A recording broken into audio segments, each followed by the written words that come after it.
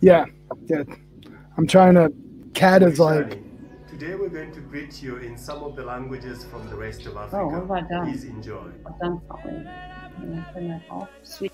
Mulishani Jambo Kikati Moro Mora Mote Kore Make Ola Mulishani Jambo Kikati Moro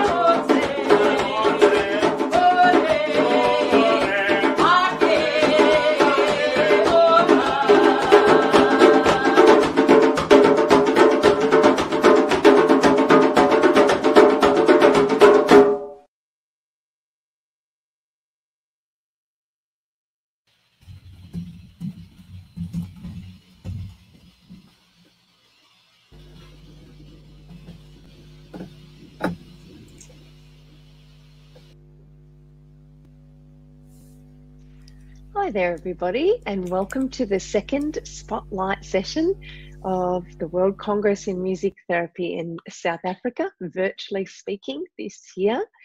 The topic, as you would well know, is advancing music therapy research, which is a very exciting topic for me to be moderating on your behalf, as I'm currently the Commissioner for Research and Ethics with the World Federation of Music Therapy, as well as ongoingly being a Professor of Music Therapy at the University of Melbourne in Australia. It's wonderful to be able to spend time hearing from 5 esteemed researchers from literally around the globe today. We have 3 female speakers from the Australasia region, which is including Malaysia, South Korea, and Australia. And it's important to note this emphasis on emerging practices. We also have 2 male speakers from the more traditional countries of the origins of music therapy in the UK and in America. But it's interesting to note what's important to these researchers who bring diverse influences from around the globe. Music therapy research has taken many approaches very seriously, as we've seen through all of our refereed journal publications and textbooks on this topic. It's an umbrella of practices.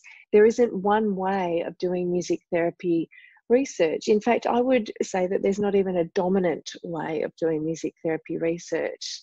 It's exciting to note that in the presentations we have so much variety, from ethnographically informed research which has taken place over a long period of time, which is what Gary Ansder will be talking to us about, as well as some reasonably long-term research also from Gina Kim from South Korea, who is going to be going into a more in-depth look using a case study from her research in the field of autism. And it's these kinds of rich, deep dives into understanding what we do, which is becoming more and more common in music therapy research. And this complements more practical, pragmatic approaches to research, which endorse an evidence-based approach. And that's what Felicity Baker from Australia, my colleague, will be describing, and her international trials in the field of dementia specifically. And then Indra Selvaraj from Malaysia also talking to us about how important it is to maintain cultural sensitivity and contextually relevant research, so that we don't have this sense of research which is being done in one place somewhere in the world is necessarily the right form for another place which has a whole array of different systemic and cultural and contextual influences. And so it's really important that all of the researchers in this section, in this spotlight session, are really committed to non-dominant approaches and into sharing what they think is important in their place, and then allowing us as the readers and consumers of research to make our decisions about which bits we'll use from which places. And the final presenter, not necessarily in order, being Mike Viega's arts-based research, which is of course an emerging and popular form of research within music therapy, quite naturally, because the ways that we approach research as music therapists do tend to either reflect the ways that we practice, where musicking helps us understand more about what's happening than any words that people might use to describe the practice, and hence arts-based research is really important. But so is ethnographic research with a long-term focus, and so is quantitative data that helps us meet the establishment's need for proof and evidence, and so is the importance of really thinking about what do we need right now as music therapists, which is what happens in all of the research being presented today. So I'm really thrilled to be sharing in the experience of hearing all of these expert opinions, and I welcome you to this session and hope that you find it incredibly stimulating, as I know that you will. Thank you.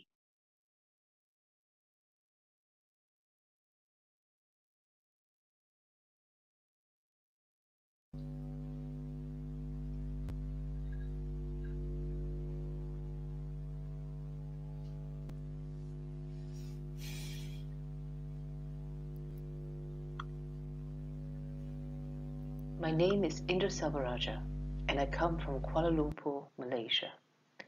I'd like to thank the World Congress of Music Therapy for giving me this opportunity to share what we are doing in Malaysia to advance research in music therapy. This presentation is divided into 4 sections. It begins with a brief glimpse at our research team and a short explanation of what University Putra Malaysia, or UPM for short, has done to advance music therapy-based research in Malaysia. It focuses on the challenges and opportunities inherent in an emerging music therapy research environment and articulates the team's efforts to develop a locally contextualized evidence base that can help to inform and support the ongoing music therapy work. It ends with a brief exploration of where we are going from here and what future development plans are in store to further advance music therapy research in Malaysia. To provide you with some background, I work for a government university, University Putra Malaysia, which is one of 5 research universities in Malaysia. I'm based at the UPM Department of Music, Faculty of Human Ecology, and perform a variety of academic duties, not all of which involves music therapy. At present, around 50% of my work in UPM involves music therapy. On that note, please allow me to briefly introduce to you our UPM research team. On my right is Dr. Ang Mi Fong, a well-established and famous soprano in Malaysia, who studied under the distinguished soprano Merlene Quaife at the University of Melbourne at some point. She was my first PhD student. Her PhD research combined Western classical singing with medical music therapy to provide a voice rehabilitation protocol for people with Parkinson's. Dr. Ang is now a well-esteemed colleague, and we have since gone on to create Hand in Hand, an inclusive performance and research platform to advocate for people with special needs and champion for more inclusion in Malaysia. The gentleman on the left is Associate Professor Dr. Chan Cheong Jan, a senior colleague in the Department of Music. We co-teach a music and special education course which I created for UPM in 2018. And we are both co-researchers in the Fusion Lab under the Faculty of Education, which runs special needs education research, clinical and outreach programs in collaboration with Japan. Our latest research measured audiences' perceptions towards inclusion. Data was captured following a music therapy inclusion workshop for special needs children on February 27, 2020, in collaboration with the Kita Kyushu Marimba Orchestra of Japan, just before Malaysia went into pandemic lockdown. The lady on the left is Dr. Julia Cheng, who is another former research student of mine at the UPM Department of Music. Julia completed her PhD in soundscape research in 2019 at the University of Sheffield and joined our department as a lecturer. To date, Julia and I have conducted 2 music therapy-based research projects together. The first study in 2018 was commissioned by the Sarawak Tourism Board and State Government and centered around exploring the therapeutic potential of the Rainforest World Music Festival, which is held annually in East Malaysia. The second, completed this year, was an exploratory study on the impact of a sensory-friendly concert environment on special needs children. We collected the data just before the lockdown and are currently analyzing the data in preparation for a joint conference presentation. In laying the groundwork for music therapy research, UPM has produced more than 20 community research and development initiatives from 2015 to the present. The work has been made possible through collaborations with government agencies, private organizations, and various grassroots non-government organizations in Malaysia. Areas of research have primarily centered around oft-neglected and underserved populations, such as people with Parkinson's disease, people with dementia and Alzheimer's disease, stroke and traumatic brain injury patients in hospital rehabilitation settings, children and young adults on the autism spectrum, children with dyslexia and Down syndrome, as well as the well elderly. What is highlighted on this slide are some of the milestones which reflect our past 5 years' trajectory. The formation of these 5 research clusters began with projects that centered around music and special needs. The first focus group study was conducted at the Music Therapy and Autism Seminar in 2015, the first music therapy seminar in Malaysia. This seminar was a platform for UPM to help support and introduce our music therapists in Malaysia to the community and give them an opportunity to share their respective work with autistic individuals. During that seminar, the music therapist and I obtained feedback from participants who had consented to being involved in focus group research. Participants consisted of various stakeholders who were involved in our local special needs scene. They consisted of parents of special needs children, special ed teachers, allied health therapists, NGOs, special ed centers, music teachers, university educators, and university students. From the data, I learned that many of them had no music background and had no idea what music therapy was about. But they had come to the seminar to learn how music therapy could benefit autistic children. Following the completion of the study, the findings from the focus group reports were given to the Malaysian Music Therapy Association to support the work of our Malaysian music therapists, who predominantly work with special needs children. Shifting to the second cluster, this cluster comprised of 3 research projects catering to people with Parkinson's. In 2016, I was asked by the Malaysian Society of Music and Medicine if I could conduct an interactive session for World Parkinson's Day and share about the benefits of music therapy for people with Parkinson's. I conducted a group interactive session at the event, and the president, Ms. Sarah Liu, invited me over to the Malaysian Parkinson's Disease Association to conduct music therapy activities for them. That started the ball rolling for a series of preliminary music therapy explorations, which led to the 3 research projects at the NPDA and helped to produce Dr. Ang Mei Fong's PhD. I will pause my sharing about the other 4 research clusters at this point, in the interest of time. I will be going more deeply into our Music Heals cluster later on in this presentation.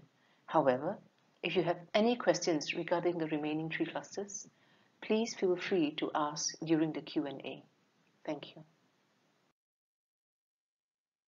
Challenges and opportunities. No precedents. When we started, there was literally no precedents for music therapy research in Malaysia.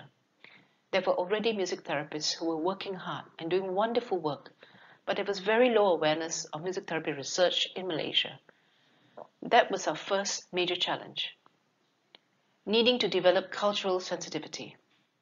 As Malaysia is a melting pot of three main ethnicities, Malay, Chinese, and Indian, we have to cater to music and language preferences as music therapists. However, we don't have a systematic database of Malaysian music organized for music therapy, which means a lot of trial and error when selecting and using music for clients. Yet we know that appropriate song selection is a very important factor to build therapeutic connection. Hence, one of the research studies which we conducted in UPM in 2017 was a music preference study with older Chinese adults.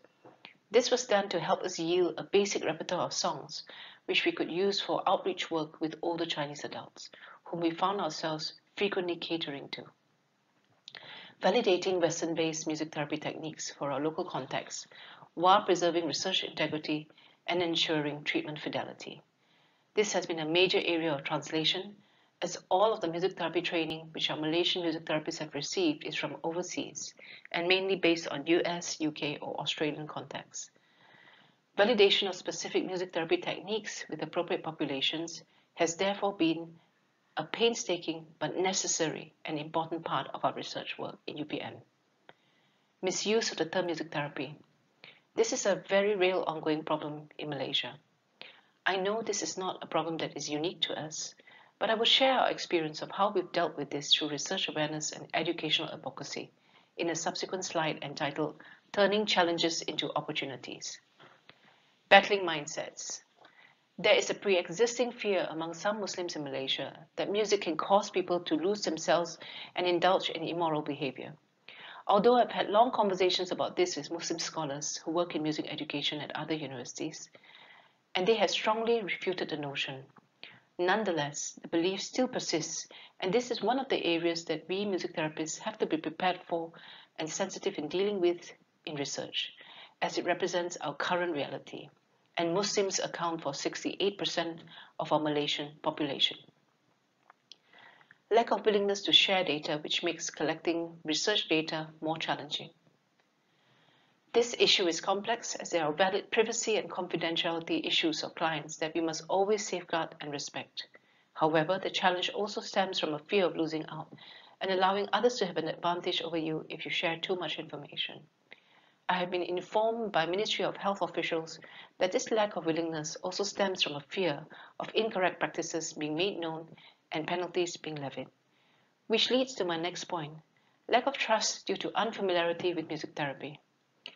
I have found throughout the time that we've attempted to conduct research that building trust and rapport is so important. However, this is a double-edged sword. Minimizing bias in research. We also have to ensure that trust does not result in acquiescence bias or social desirability bias. This is a challenge that I try to prepare the UPM research team for when conducting research fieldwork and collecting data. Lack of manpower. At the moment, I'm very lonely, and we need more trained PhD music therapy researchers to bolster ongoing research efforts. The next set of challenges revolves around the fact that music therapy is a new field within the university system. There's no existing paradigm that completely fits the field of music therapy within the existing academic structure, and expectations of university key performance indices are not aligned to music therapy standards in Malaysia. And when I've tried applying for research grants, there is no clear category that music therapy fits into. In line with these challenges, trying to build up a strong track record for music therapy has been imperative in order to justify to university management the need to establish and support the growth of music therapy where there has been no precedence in Malaysia. However, one advantage has been because of our research university status. It is easier to justify the need to conduct more research. The criteria and standards for training students to produce research are very high, and the requirements for approving and conducting research, including the ethical clearance process, are very stringent and comprehensive. This has actually been a bonus to help us achieve more research rigor. Policy changes. Malaysia's national cultural policy has positioned music and the performing arts sector under tourism and culture. The official view confines the role of music to entertainment and the promotion of traditional culture. This view is severely limiting, as it means that there is little appreciation for music beyond its commercial value and the role of music in promoting traditional culture as a tourist attraction. To give you an idea, I've been asked as recently as this February if I thought medical music therapy could be harnessed to promote medical tourism. Music education has suffered greatly as a result and has had a very hard time growing in Malaysia, despite valiant efforts by music educators to spread the benefits of music education to government schools. Until today, music education in government schools has experienced more dismantling than growth. Music education in the private sector, on the other hand, is thriving, but it is expensive and not accessible and affordable to Malaysians from poor socioeconomic backgrounds. Poor command of English among students. All our documents and lesson plans have to be translated into our national language, which is Bahasa Malaysia. However, there is a lack of terminology in Bahasa Malaysia for music therapy. Hence, I have to do a lot of translation work and work on explaining music therapy in ways that students who are primarily Malay or even Chinese speaking can understand. A high proportion of students who study in our department are Chinese educated and have a really tough time reading research articles on music therapy. That connects us to the next challenge, low critical thinking skills. As students can't understand what they read, it is very difficult for them to conceptualize, let alone draw critical conclusions when preparing their literature review. As a result, I have to spend a lot of extra time guiding students to make sure they understand what they are reading and synthesizing for purposes of conducting research. The rest of the challenges are rather self-explanatory. I do not want to belabor those points. Turning challenges into opportunities by increasing research advocacy, educational awareness, and community engagement. To tackle this particular set of challenges, we organize educational awareness and community engagement opportunities. One of the things I did upon returning from the US was to get to know the local music therapists and understand their needs. I tried to rally them together using UPM's platform as a support, as we needed a collective voice to create a stronger momentum for music therapy. The first advocacy event was the Music Therapy Autism Seminar, which was previously mentioned. I have an arts management background from my earlier music training in the UK, and one of the courses that I teach in UPM is music management. The course requires me to teach music students who enter our Bachelor of Music program how to organize music concerts, recitals, festivals, and so forth. But it became a convenient platform to gather our Malaysian music therapists and organize our very first music therapy seminar. As mentioned just now, that is where I coincided it with research by collecting focus group data. I went on to helm a second conference, Music Cares, Music as a Catalyst for Nation Building and Community Growth in 2016, which also saw the launching of the Malaysian Music Therapy Association.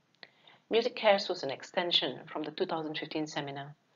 Through the combined support of two universities, UPM and HELP University, a private university, we were able to bring Dr. Barbara Villa, Dr. Kat McFerrin, and Dr. Laurie Gooding into Malaysia as our three keynote speakers to talk about music therapy and share the findings from music therapy research. Their contributions were significant, and we ended up with participants from more than 10 countries attending the conference. Incidentally, at this conference, we also collected additional focus group data, which would enable the MMTA to better understand participants' responses to music therapy and identify their immediate needs. Music Heals in 2019, which brought in even more research advocacy, gave UPM the chance to present the results of many research studies which we had been working on the last 3 years. One of the ways to tackle the abuse of the term music therapy is through educational engagement, where we create opportunities for folks to learn more about what music therapy is and isn't. And I've been fortunate to have music therapy drumming experts like Kalani Das, who offered his support at a time when I was at the forefront of dealing with such challenges. And the problem was somehow made known to him. Long story short, we created Healing Rhythms of the Rainforest, a 2-day music therapy drumming workshop last year in UPM to address this problem. Among other activities, we shared research findings on the differences between drum circles and music therapy drumming and invited members of the drum circle community to engage with us. Our UPM team then conducted research on the perceptions of participants following the event to measure changes in attitudes. With regards to Cheras Rehabilitation Hospital, I'm truly thankful to the medical specialists whom I've worked with at CRH, who have been standing up for the music therapy work we are doing and lending support in ways that have gone all the way up to the Malaysian Ministry of Health. As a result, the medical community and the allied health unit of the ministry has reached out and given their endorsement to UPM to move forward and advance music therapy in the country, and given us the green light to develop a music therapy training program at tertiary level. These are all efforts that spill over to helping to advance research in music therapy. But there are still many bureaucratic barriers within the university to overcome for music therapy to grow further.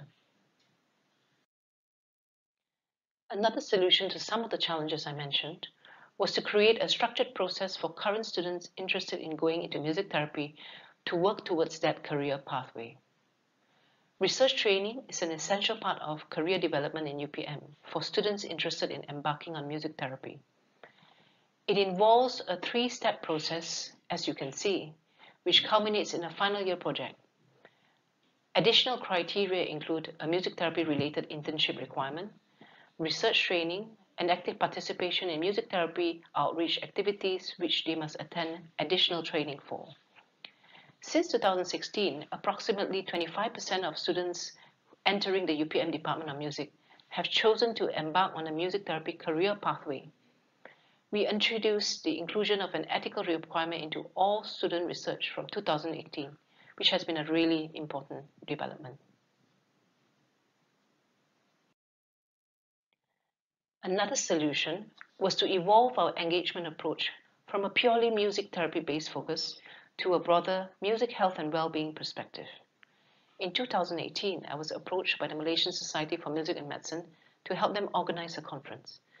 I conceptualized Music Heals as a research-driven conference focused on exploring a broader scope of music in the context of healing, how it affects our human body and interacts with our environment to trigger therapeutic benefits from both traditional and contemporary medical perspectives. It also examines how thoughtful and appropriate ways of delivering music can become a positive and proactive catalyst in the therapeutic process, both in music therapy and music medicine. As music therapy is still considered a very niche area in Malaysia, which is often misunderstood, approaching it from the broader, more relatable music and well-being context allowed us to peel back the layers and zoom in on the differences between music therapy, music and medicine, and music as medicine, and to introduce more clarity into the discourse. That difference was vividly demonstrated via 2 outstanding keynotes by Assistant Professor Dr. Laurie Gooding, the current president of the American Music Therapy Association, who defined terminologies, drew boundaries, and delineated the differences between music therapy and music and medicine. We found this approach to be effective in engaging audiences, many of whom consisted of stakeholders who worked in various healthcare settings interested in music therapy.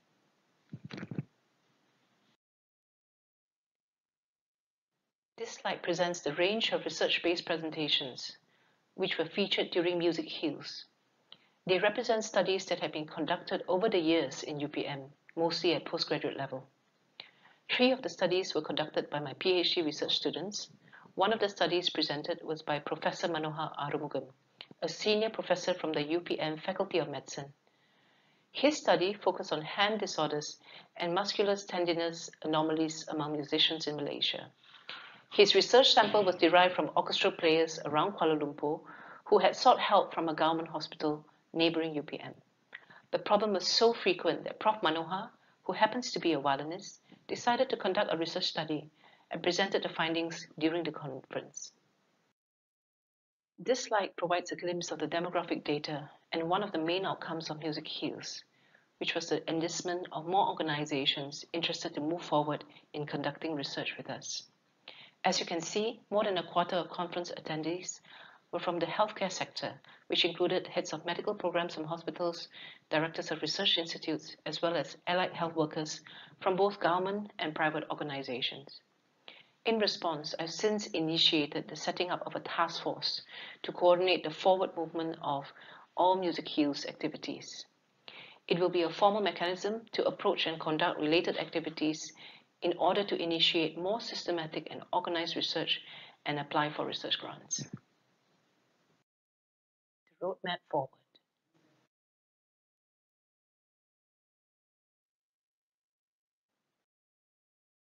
At the end of 2019, I was approached by the head of the rehabilitation unit at the UPM Teaching Hospital, or Hospital Pengajar UPM in Bahasa Malaysia, who requested the setting up of a medical music therapy program at the newly built hospital. They have since provided a music therapy lab and requested various quotations to provide necessary equipment and instruments. This will complement the ongoing work at Cheras Rehabilitation Hospital, which was started in 2017. This initiative by the UPM Teaching Hospital coincides with requests from the Malaysian Ministry of Health for hospital program development. My dilemma now is to decide whether music therapy should remain in my current faculty, the UPM Faculty of Human Ecology, or should be moved to the UPM Faculty of Medicine and Health Sciences to ensure better alignment and smoother operations for the next phase of music therapy development work, including research. There are 5 areas of research development that UPM plans to embark on for the next phase. Like everyone else, the COVID pandemic has thrown a major curveball to our plans. We are still struggling and trying our best to evolve and establish the new norm. But the elements represented in this diagram are stable and signify the next phase of our development work. The most exciting catalyst for 2021 will be the arrival of Assistant Professor Dr. Laurie Gooding of Florida State University, who has been granted a Fulbright Award to conduct a large-scale needs assessment study with UPM, to lend support to developing a local research repository, and help develop the music therapy training program in Malaysia. On a personal note, I'm indebted to Professor Jane Stanley, the Director of FSU Music Therapy, and the entire music therapy team at the FSU College of Music for being so incredibly supportive, and for allowing Dr. Laurie Gooding to take leave from FSU for an extended period of time to come help us build up the music therapy work here in Malaysia for the benefit of the region. We are also most grateful to the US government and Fulbright Commission for the Fulbright Award, which will enable Dr. Gooding to reside in Malaysia for several months and work closely with our UPM music therapy team. In UPM, we are passionate about doing research that contributes towards social change. As a researcher come accidental community activist, I've been privileged to work with oft-neglected and marginalized groups, including people with Parkinson's disease. My primary aim has been to use research as a tool to shed light on their current situation, to listen and to give them a voice, to better understand their needs, to promote preservation of personhood, and to bridge the gap between them and society, so that through a better understanding and increased empathy, their needs can ultimately be met. It sometimes involves participatory action research, such as this example on the right, highlighted in blue, that employed song lyric analysis and songwriting to create a safe space for people with Parkinson's to surface their experiences and reveal their innermost struggles. This song, Together We Conquer Parkinson's, is a direct outcome of a Parkinson's research study to assess their current status of mental health and coping, which was conducted in 2018. This originally composed song has since been adopted as the official theme song of the Malaysian Parkinson's Disease Association and is frequently performed by the association's Songbirds Parkinson's Awareness Choir, another offshoot of another research study by UPM, to advocate for and help educate the community about Parkinson's disease. This slide is a visual tour of other UPM research-based community transformation projects, some of which are still ongoing. At the end of the day, this is what we sincerely hope to achieve through all our research efforts: community transformation through music therapy, not just for Malaysia, but to serve everyone in our beloved global family. Thank you.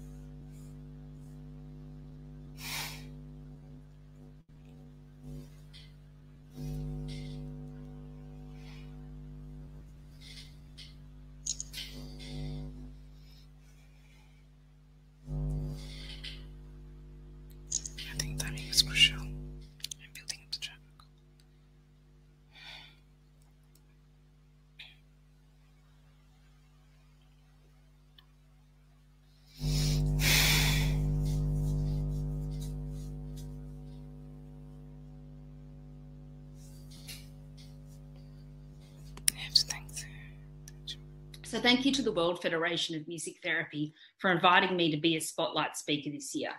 It's such an honour. But I guess this isn't exactly the way I thought I'd be delivering my speech. But here we are, life is full of surprises. So I know that when most people present at a conference, they report on their research findings or share clinical examples of their work. But I wanted to do something a little bit different today. I want to talk about my experiences of setting up, engaging in, and managing large-scale clinical trials.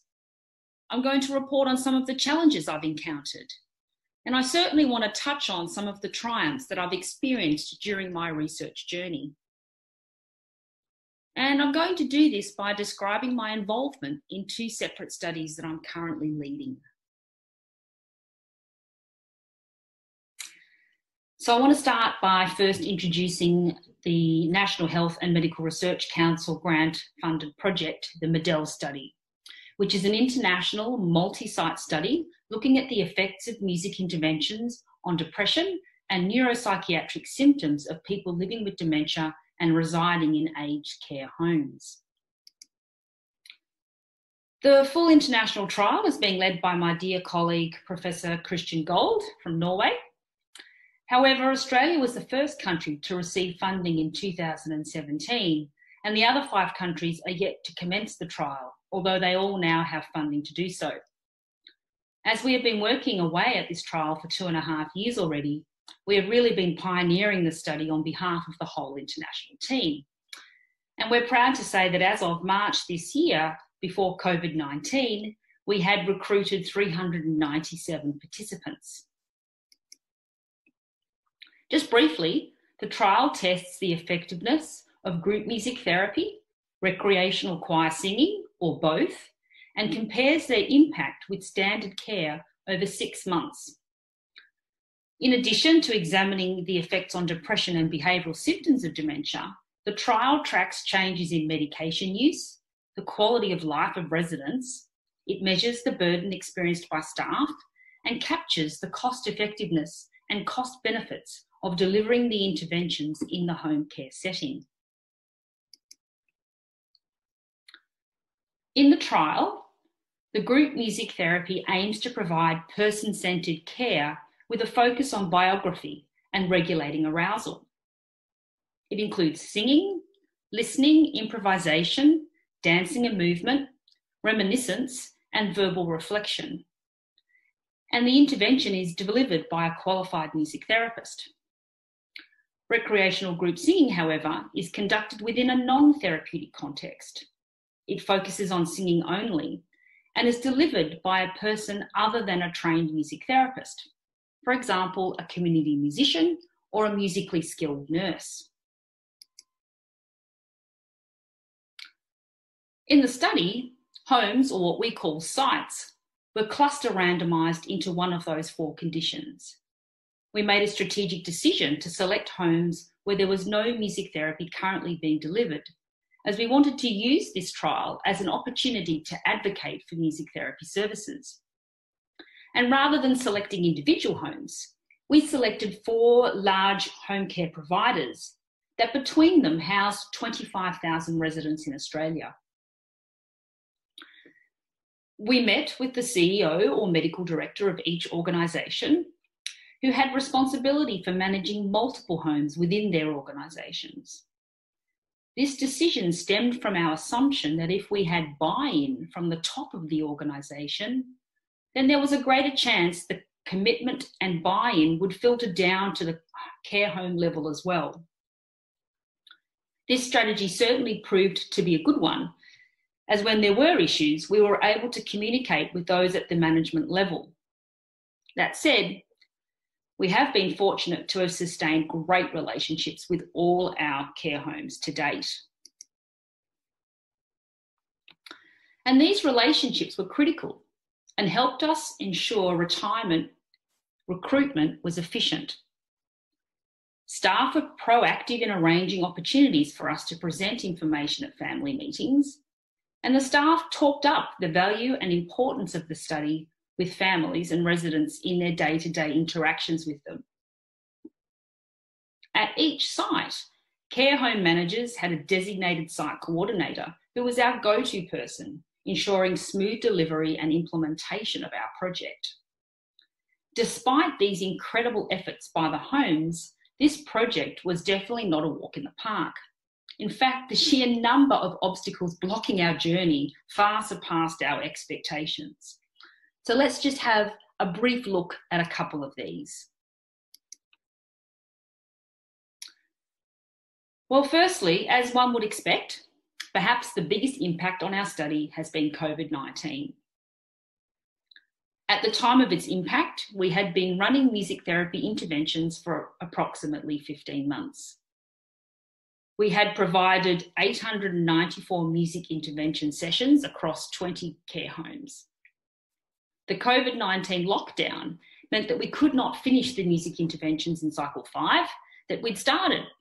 So residents would not attend the minimum number of sessions needed to say they had received enough of the intervention to remain included in our study. That means 66 participants will drop out because of COVID-19. We will not be able to complete data collection for cycle 3 and potentially cycle 4 either. And cycle 6 was just about to commence, and it is unlikely to go ahead now as the project was due to wind up in May 2022.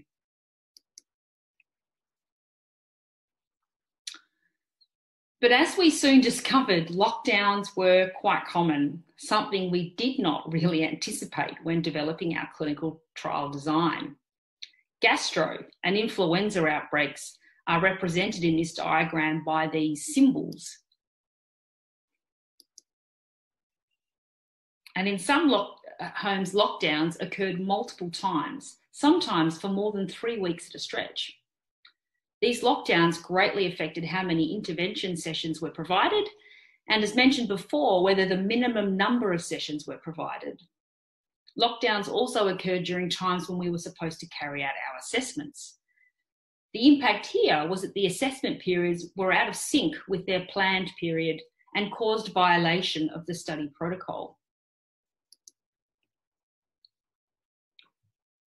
Another factor we didn't prepare for was the amount of wait time our assessors had when trying to collect data for residents and care home staff. Owing to the workload of care staff, our research team were expected to wait extraordinarily long periods for care staff to be available to complete the psychometric tests. This resulted in a large number of days between the first person being assessed at any one home and the last person. To reduce these wait times and expedite the assessment process, we decided to invest and buy additional staff members to assist the homes to complete their work on the days that we were there to collect data. And you will see here that the yellow bars are the waiting times our team had at each site.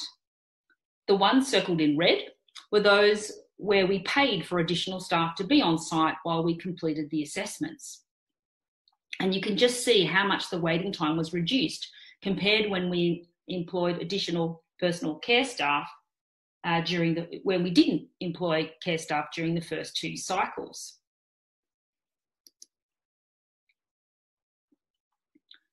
And this all resulted in a reduced number of days spent assessing at each site. We wish we'd thought of this strategy much earlier.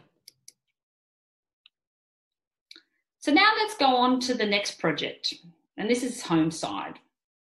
It focuses on indirect models of music therapy, where we train family carers of people living with dementia at home to use music in strategic and targeted ways to support well-being. The Homeside program aims to assist carers to manage their loved ones' symptoms and thereby keep them living at home with their families for as long as possible. It aims to enhance the carers' well-being, to provide them with opportunities for meaningful engagement, and to reduce the economic impact of an increasing ageing population. Homeside uses a purposefully developed music therapy-informed intervention to coach family carers to use music in a more purposeful way. It incorporates Kit Wood's model of personhood and person-centred dementia care and emphasises communication and relationships, It also recognises that dementia is best understood as an interplay between neurological, psychosocial and environmental factors. So the idea of this study started way back in 2006 when I secured some money to develop and pilot a home-based program for couples where one spouse was living with dementia. After publishing the pilot, I tried 3 times to secure funding for a fully fledged trial, but with no success. So I shelved the project for a few years to pursue some other research interests until another opportunity to fund this research showed itself to me. So in 2018, together with wonderful colleagues from Norway, the UK, Germany and Poland, we secured funding for an international trial. And in the wonderful words of the late Professor Tony Wigram, we thought it was such a triumph. There are 3 arms to this study: a music intervention, a reading intervention and standard care. Carers receive a 2-hour training session with 2 follow-up sessions 3 and 6 weeks after the initial session. And the sessions show them how to use music or reading in targeted ways to manage symptoms and support the maintenance of meaningful relationships. Carers are then asked to use the music and reading activities with the person with dementia 5 times a week for 12 weeks. As you can probably imagine, with a trial conducted in 5 countries and with a target sample of 495 carers and 495 people with dementia, this is a mammoth undertaking, starting with managing 5 incredibly large and dynamic teams. First, we have the Australian team. Then we have the Polish team and the UK team. And then the German team and the Norwegian team, all just beautiful people.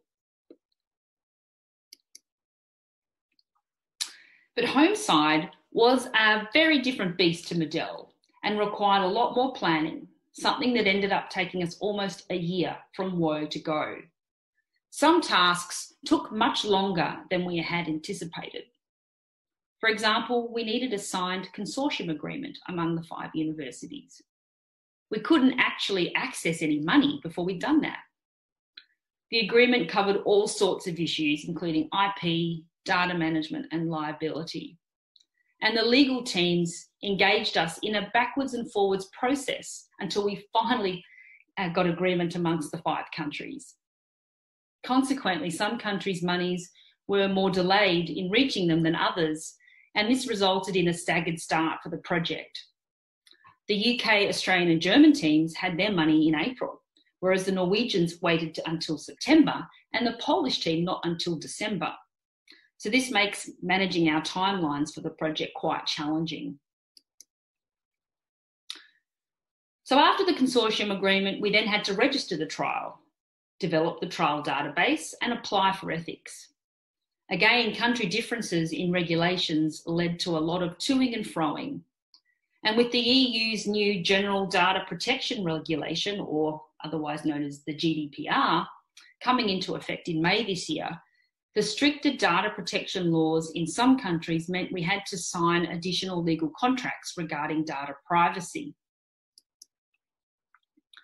Our REDCap database had to be built from scratch and was designed to capture all data right from any inquiry from a potential participant through to participant screening, recording of adverse events, home visit safety checks, delivery of interventions, and data from all the psychometric measures that we used. Indeed, building and testing the database, which had about 1,400 items, took about 9 months. And even after it went live, we still discovered some missing items and also made some more tweaks along the way. The sheer number of discussions just around, for example, how to record age was challenging. Some countries could only put in an age range, like from 60 to 65 and 66 to 70, where others could only put in year of birth. Others could put in the actual date of birth.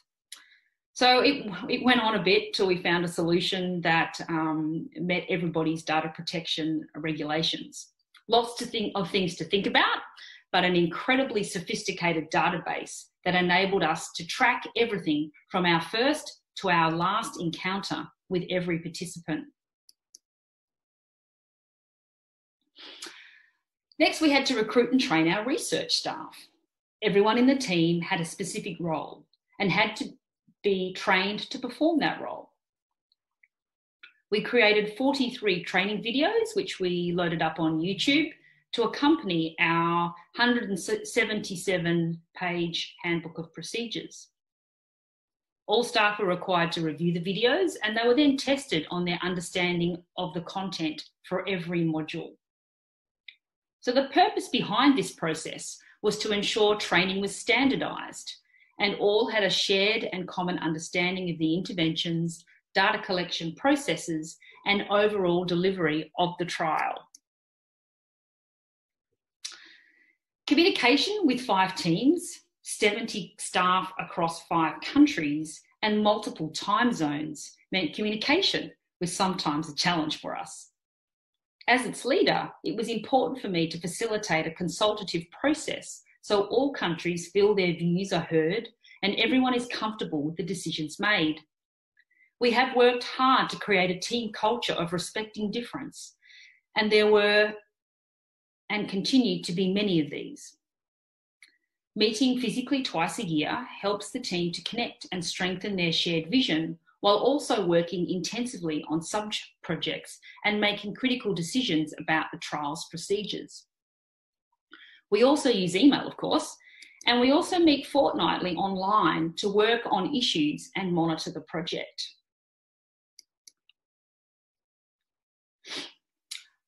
The highly complex nature of the trial creates additional challenges.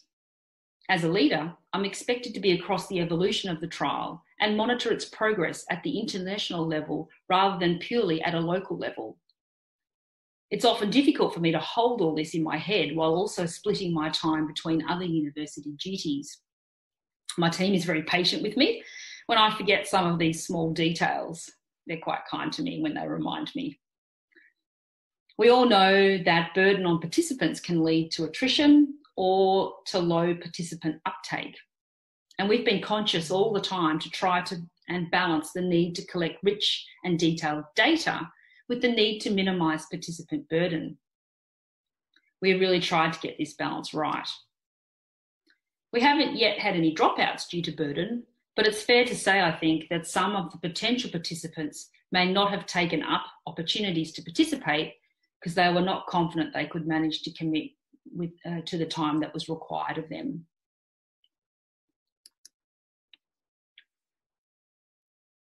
And then there's the cost of delivering a trial, which is enormous. Consider just the impact of COVID-19 on the MEDEL study. 83 participants had been screened and recruited, or ready to begin, but the homes went into lockdown before that was possible. Another 65 participants had received less than half the planned intervention, so won't meet our minimum adherence even if COVID-19 resolves quickly.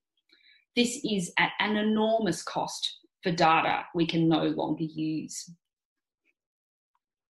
Delays caused by the long period taken to develop the Homeside database also uses our budget, which was supposed to be allocated to the implementation of the study. This delay affected the starting date for our recruitment in 3 of the countries. Staff recruitment and training also costs money, so the delay in commencing recruitment led some of our fully trained staff to find other work, thereby requiring us to recruit and train new staff, something we didn't anticipate or budget for. More learning for us. We have found that each country and each partner is different. We've had to learn how to work together. We've focused on establishing a consensus about each other's roles and responsibilities so that lines of communication and decision-making are clear and the potential for conflict is minimised. Miscommunication has occurred from time to time, often due to language differences. But we are acknowledging this and have now created a communication culture that is honest but also respectful. Another learning for us has been how to assist our interventionists to transition from a clinician to a research clinician. following an intervention protocol strictly with fidelity, rather than being more spontaneous and shifting to a therapeutic process that isn't part of the study intervention, has certainly been challenging for some of our clinicians. Our supervision at both country and international levels are being utilised to monitor this. And now just to finish with a couple more highlights. Well, I have to say that working with a terrific team has been nothing short of just sensational. There's a clear group spirit among us, and we are working towards a common goal. And the team's diversity in perspectives, alongside their absolute commitment and collaborative presence, makes leading these trials such a joy. We are learning from one another and pooling our resources to deliver clinical trials on a scale unimaginable without our combined effort. And of course, much learning and pleasure is derived from our engagement with our consumer advisory committees, and not forgetting those who are most important of all, our participants, who continue to be a source of learning and inspiration for all of us. So in closing, I hope that while I haven't shared any research results as such, that I've taken you on a little bit of a journey about what my experiences are in leading and managing large-scale randomised controlled trials. They are challenging, and I've laid awake many nights wondering how on earth am I going to solve this problem. The trials and tribulations are indeed significant and unfortunately relatively common. But the rewards, the triumphs, these far outweigh these challenges and are what get me out of bed every day. No doubt I'm going to do this again and again and again until I retire. Thank you.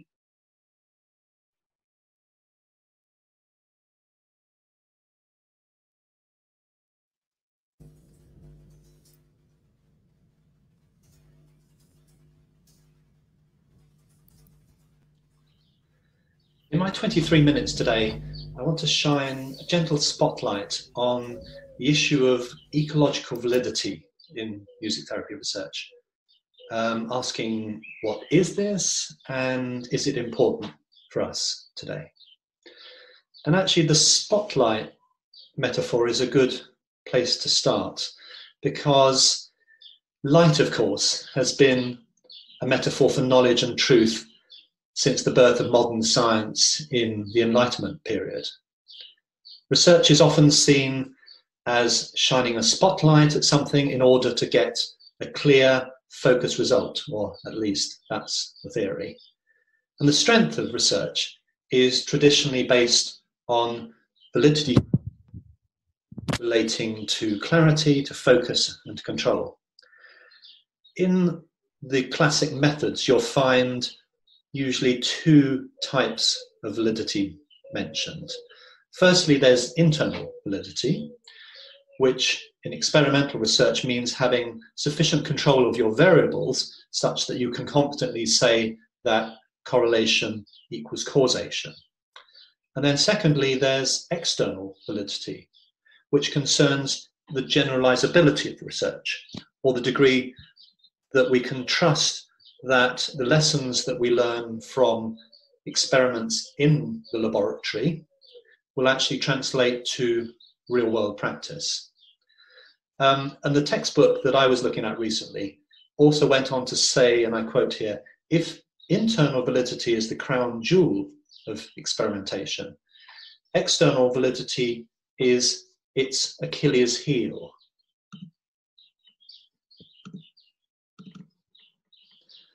That is, there's a built-in weakness within the system of experimental trials.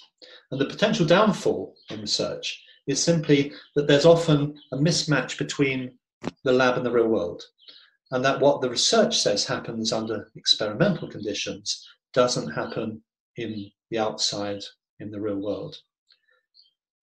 Concern with this situation has led to a third criterion being added to this classic pair, and this is ecological validity. This asks not just whether the lab results are generalizable, but whether they actually shine the light on the right thing in the first place. That is, does the research inquiry match the logic of the natural ecology of practice? Or does it instead substitute some artificial, oversimplified proxy model of what something like music therapy practice really is? The risk is that formal research often begins with the wrong questions. It pre-decides that, for example, music therapy must work as a treatment to directly change symptoms or behavior, that its effects will be singular and linear, and that its focus is individual and context independent. Or put another way, research can end up with a strange paradox. It tests what most of us don't really do in our everyday work. It tests what doesn't really happen in practice, simply because that's easier to fit into the standard research methods. And because of this, it of course ends up not researching what does naturally happen. You'll doubtless say to me at this point, well, what about research designs that both control aspects of the study and allow practice to happen as usual in natural settings? For example, pragmatic trials. Well, to a certain extent, research settings in these designs are more naturalistic, but within them, you can see the guiding theory of what should happen is still preset to a certain extent. The research cart is still coming before the real world horse in these. In my response to this dilemma of ecological validity, I'm going to also remember today two researchers who we've sadly lost in the last 2 years, Mercedes Pavlicevic and David Aldridge. They both influenced how I think about music therapy research, and in particular about this question of ecological validity. I always felt that David could smell when the method wasn't adequate to the phenomenon, and he bravely searched in his own career for ways of researching music therapy that were ecologically valid, where research really did justice to practice. He championed careful observational studies, and he said that if we really want to know how music therapy works, often the best way is simply to ask people how they experienced it. This seemed surprisingly radical at the time. And then there was Mercedes Pavlicevic, who did her first research, her doctoral research, at Edinburgh University, supervised by Cole Wintervathen. This was an early experimental study in music therapy, which she proudly considered a research dead end.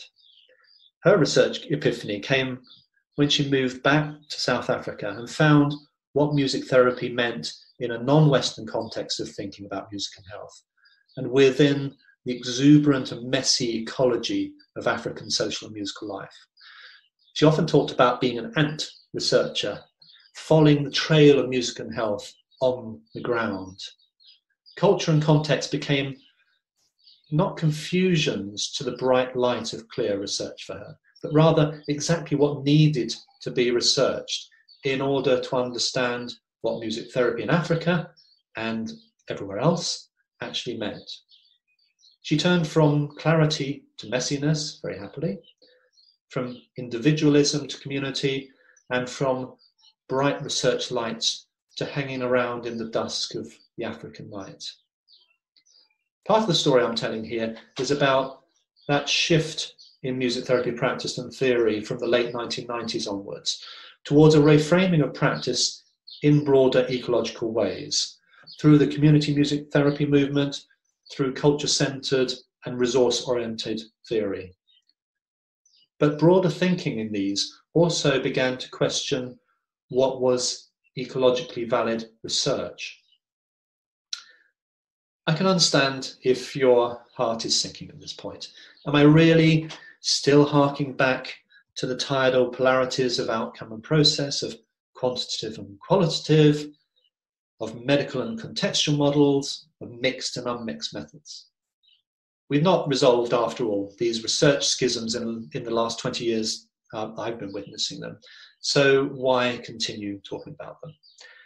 Actually, I'm sorry to say I am still gnawing at this bone, but I hope not just in that boring ideological way, but rather asking practically how we can address the relationship between processes and effects in more ecologically valid ways. Let's for a moment imagine a utopia where we can forget the politics of outcome research. Where then would a more ecologically valid music therapy research lead us? Would it prevent us going up too many more research blind alleys? Would it help shine research light on what really matters in music therapy, not just what bad fitting research methods and logic force our focus onto? I'm going to take you through a few episodes from my own journey in this route recently. I've been privileged to work in the last 15 years with the music sociologist Tia Denora on some music therapy projects. Ecological validity is one of Tia's key concerns, and I've learned from her the potential of taking this idea seriously, not just as a methodological critique, but as a practical compass for serious inquiry into music therapy practice. What happens then when you slow down research, you turn down the lights, and even intentionally blur the picture perhaps? What can you see better then? What can you hear better? What happens to your research when you lose control of it a bit, when you don't know where it's going? Often from my experience, this is exactly the point when I find things that I didn't know before, things that sometimes go against the pre-framing of theory that's guided me so far. Of course, I'm primarily talking about ethnography as method and theory here, a way of giving sustained, detailed attention and contemplation to social action and interaction in natural settings. Its key question is, what's really going on here if we look and listen closely enough? It puts understanding before testing or proving. Methodologically follows on from a rich tradition of what the poet-scientist Goethe called gentle methods. It's more than just qualitative research. Ethnography confronts another Achilles heel of experimental outcome research, the so-called black boxing of what actually happens, leaving the process between input and output unexplored and mysterious. To caricature only slightly, we often see the phrase "music was done" as the descriptor of the music therapy process that a study is trying to evaluate, but that simply won't do. If we are to generate ecologically valid research questions that can be the basis of a strong outcome study, we need to look into every corner of this black box. It needs to become rather a transparent box in all its complexity and messiness. Otherwise, we're not evaluating what's actually happening in real life. We're relying on artificial constructions of what should happen, on proxy measures, which seldom match what actually happens in real life.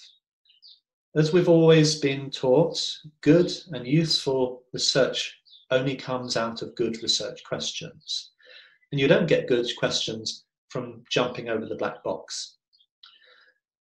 I want to briefly mention two projects that Tia and I have had the luxury of pursuing, where ecological validity is a key value and compass, where we've been able to go slow and gentle and to look deeply inside the black box of exactly how music and music therapy seems to help in two very different social ecologies. Our findings have flown from a slow process of looking into the black box, sometimes with a dim light, asking what's really happening here in real places with real people, doing real things for their own real reasons. We were trying each case to both open up and then search every corner. The first project was the Chelsea Music Therapy Project. It happened in London within a non-medical community setting for people with ongoing severe mental health problems. The Community Music Therapy Project began in a cafe and developed organically over the years. The research, which was an ethnographic longitudinal case design, simply followed where the music and the people led it, letting the situation teach us exactly how music was helping there. It's a complex story, of course, and you can read the details of it in the book on the slide. But what I want to focus on today is how becoming part of this place as researchers, and by following the precise details of individual cases and their musically enabled pathways across quite long periods of time, we came to understand what outcomes meant in a more ecologically valid way. And we've called them continuous outcomes. That is, instead of looking for a simple before and after effect of musical activity, we searched our data for any ways that music seemed to be helping: physical, emotional, social, even spiritual, and coded 178 different items. These represented a continuity of outcomes rather than a simple before and after comparison. And these outcomes were often messy and mixed up. They flowed between people and spaces and times. And our baggy list included things like a smile, the turn of a melody, an unexpectedly successful performance of a song, a change in a psychological symptom, even a decision to stop drinking. Music, we saw, was helping before, during, and after musical events, and then in increasingly looped ways, as this week's musical experience became the past, but also an encouragement towards next week's music. A musical pathway is, of course, by nature continuous and non-linear.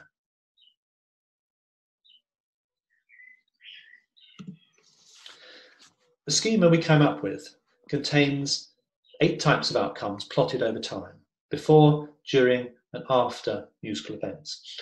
This thickens what we might think of an outcome in music therapy research, especially the assumption that an outcome is just a discrete point in time, rather than an ongoing process of music helping within people's ongoing lives in a variety of ways. And this project led us into thinking about care settings in relation to ecological outcomes. This time our question was, where does music therapy happen within care? If we over-control the physical and social space that we research, are we missing key aspects of how music is helping?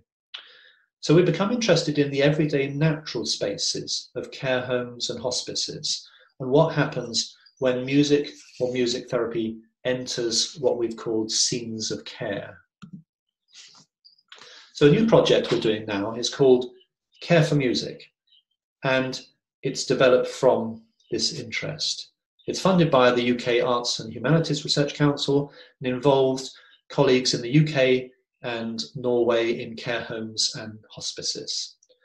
The title for this project intentionally flips the usual music therapy construct of music for or music in care. Rather, we're talking about care for music in these places. We think this directs attention to how it seems that music helps because of how many different kinds of people seem to be mutually caring for music. Not just music therapists, but also the residents in care homes, patients, staff, and family members. The mutual caring for music is what seems important in these settings. But from a research stance, just how do you capture, analyse, and theorise this phenomenon with ecological sensitivity? What we suspect is really important in these settings is also easy to miss, as the key evidence is seldom right in front of you. It's round and about the place. It's seldom sustained, but it consists of subtle and fleeting musical gestures between people. You sometimes only realise what's really happening when you hang around there for more than hours, for days, for months, even years. So again, our project is about the spatial and temporal aspects of ecological validity, trying to catch what exactly happens where and what exactly happens when, and exactly how musical things happen in relation to caring things.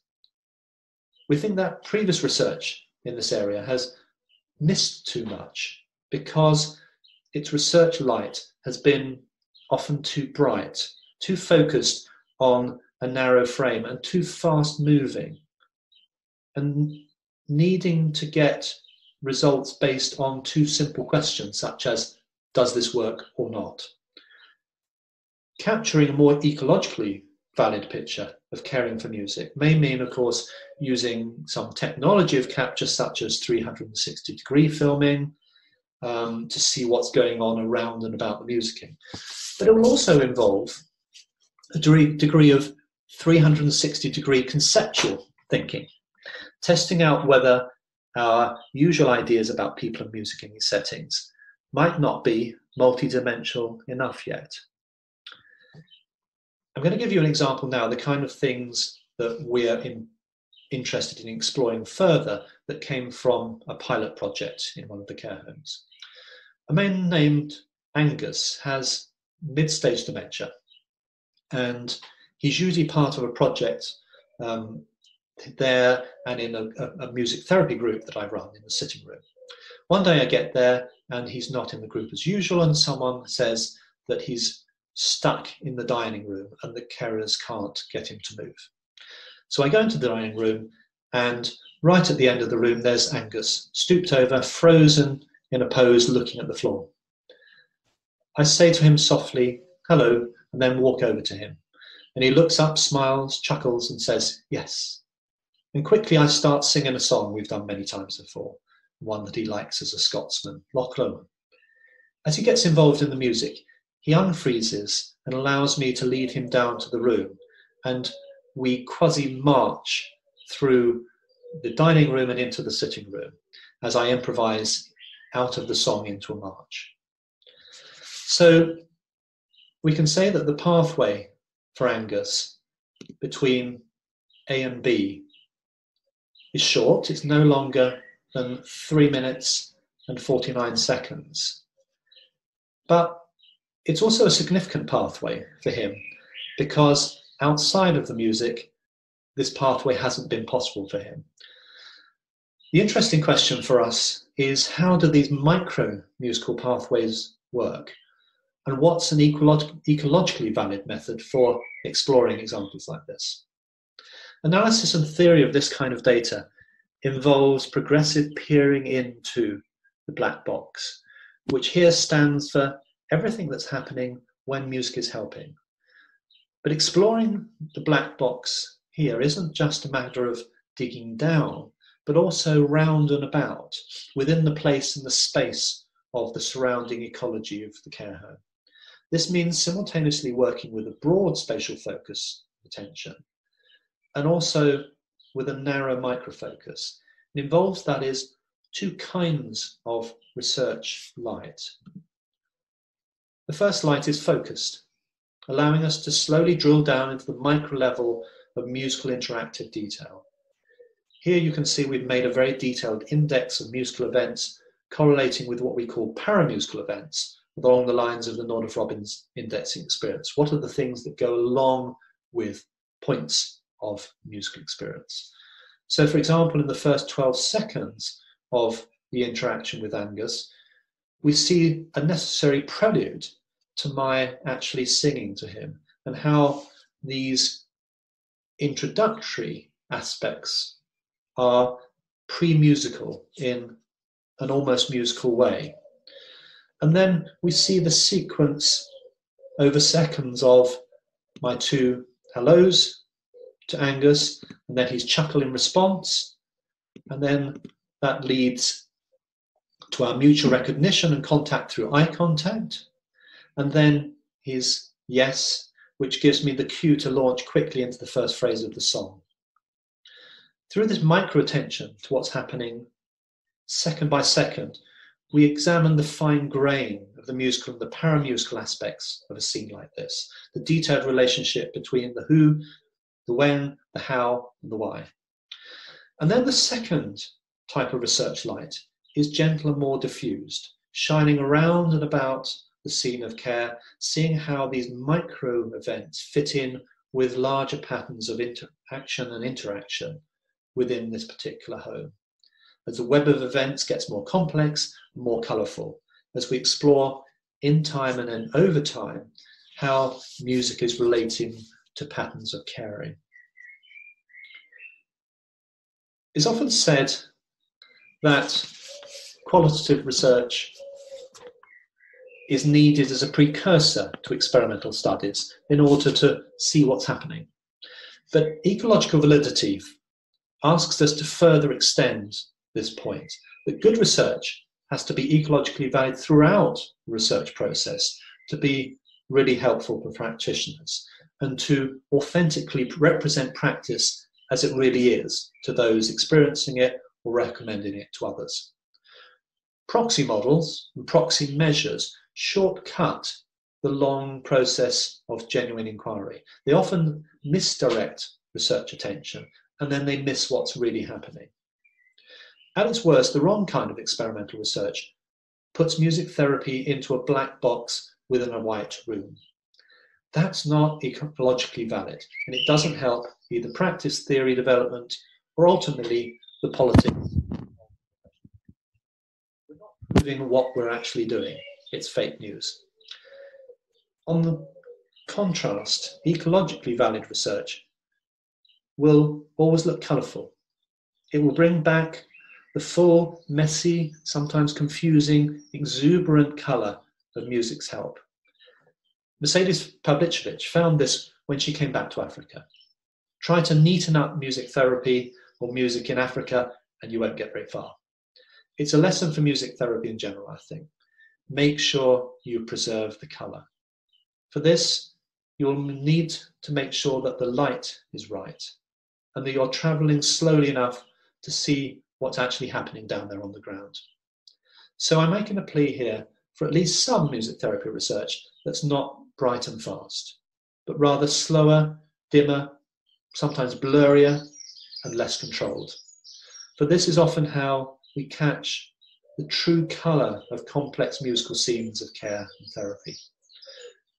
Goethe made a critique of Newton's colour theory, saying that Newton invented a physics of light, but ended up losing colour. We have to be equally careful that we don't lose music or therapy in our quest to prove music therapy works. We need a range of research lights for a range of purposes. Let's not assume that the spotlight is always the best choice. Let's put the Achilles heel of external validity under some gentle probing light again. Let's consider what ecological validity has to say to us. Thanks for listening.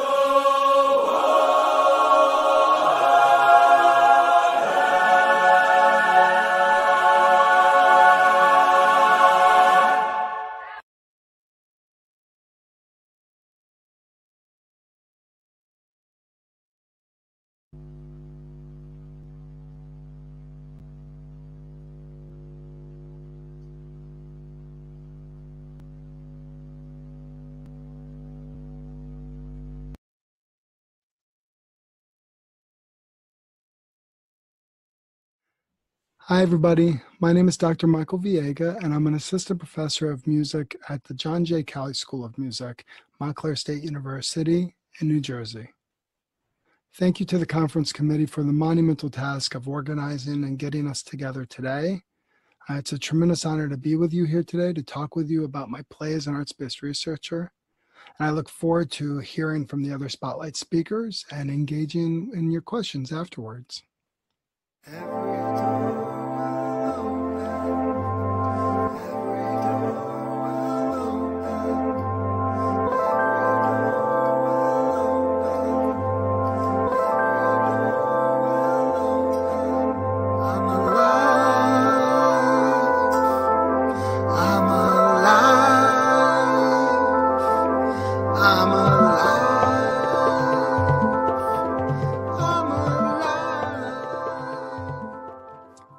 What you are hearing are autonomous research results conveyed in a song.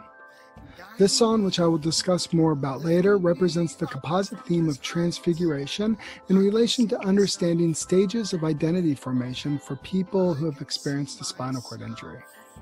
Every sound you hear contains a sample, systematically and reflexively gathered from original songs by adults who had experienced a spinal cord injury. These samples were artistically organized, coded, categorized, and structurally corroborated for you to be able to encounter them aesthetically. This song is called We're Alive, and it begins with the phrase, "Every door will open," followed by heralding chimes and a trumpet, and a bass drum that provides firm support for affirmation of new possibilities. Transfiguration was chosen as a theme over transformation due to transfiguration's spiritual connotations.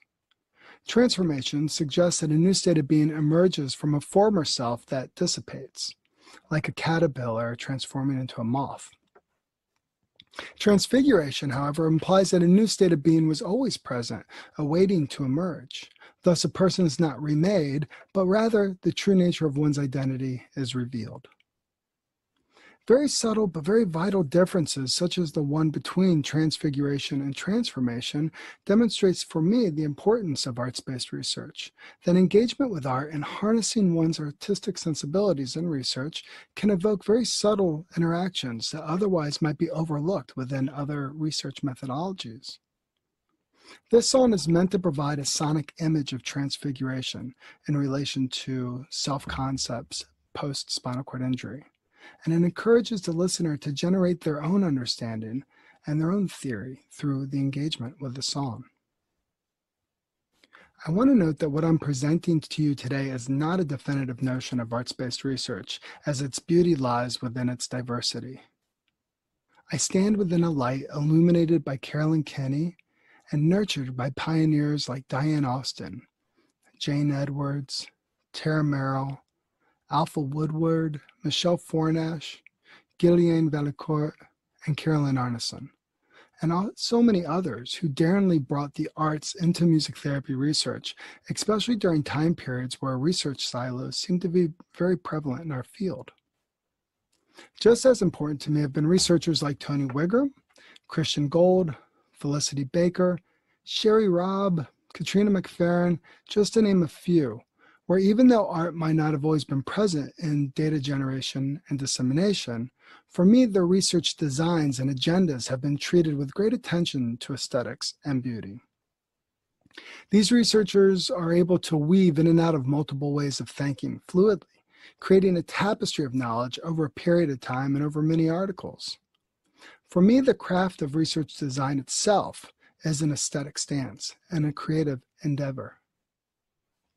I do not see research and art as a binary narrative, and I do not see the role of art in research within one epistemology or one research methodology, even though it does seem that arts-based research is subjugated to an extension of qualitative design and constructionist knowledge. For me, art and research are not an either-or, but a both and. When seeing arts-based research as its own research methodology that can live within both constructionist and objectionist methodologies, beautiful paradoxes and ambiguities emerge. And it's there that beauty allows for new theory to unfold, information to be felt, and to be shared in very exciting ways. The role of the arts in aesthetic knowledge and research has really flourished across a wide variety of research methodologies. For instance, statistical data is being visualized in new ways that harnesses the power of aesthetics and beauty to communicate complicated statistical data information and getting it to go viral online. Data sonification has emerged to work with biomedical and social science data of high complexity, as we are able to extract patterns of listening to statistical data in ways that visualization might miss, not to mention it being more accessible for partially sighted and blind communities. In recent years, there's also been a surge of artistic dissemination of research in various forms. This has allowed research to be shared outside of traditional academic contexts, whose platforms often marginalize outside voices due to gatekeeping and other systemic barriers. Research being disseminated virally online does not come without its own ethical implications, such as leading and manipulating audiences through clickbait. However, the possibility of arts-based research feels more vital than ever, as humans face tremendous challenges from ecological and climate decline, poverty, global violence, vast infringements of human rights, and a spread of neoconservative ideals that leads to anti-intellectualism and a dismissal of research. I'd like to take a moment to zoom away from this very broad view of arts-based research towards detailing how a creative worldview has guided my own work, focusing on one particular project that was done in collaboration with Dr. Felicity Baker at the University of Melbourne. I was provided a large database of songs created by songwriters who were in active rehabilitation following a spinal cord injury. I was provided the opportunity to utilize remixing as a method of experiential song analysis to help generate new theory and enhance deductive analysis that was being done by Felicity Baker, Jeanette Tamplin, and their team. Remixing involves digitally sampling small moments within original songs and editing, layering, and manipulating these components to form a new composition. Remixing provides the opportunity to illuminate new knowledge by recontextualizing source sound material and representing new possibilities, generate theory, and generate new questions through aesthetic performance. For this study, I had the opportunity to experience and remix songs that I had no part in creating as a music therapist, and this provided me a level of objectivity not afforded in previous research I had done when using remix. This was beneficial as I wanted to be an outside listener without clinical context so that I could better understand how songs created by people in music therapy can communicate lived experience to outside audiences. What I enjoy about the two articles that emerged from this work is that it details the craft of an emergent arts-based research design from pilot to implementation, investigating 27 songs written by 9 different adult songwriters. These articles equate my artistic choices and my creative worldview to research design and data generation. For instance, my choice of digital music technology, the Akai MPC Studio, allowed me to sample small moments of each song in a much more meticulous but immediate way.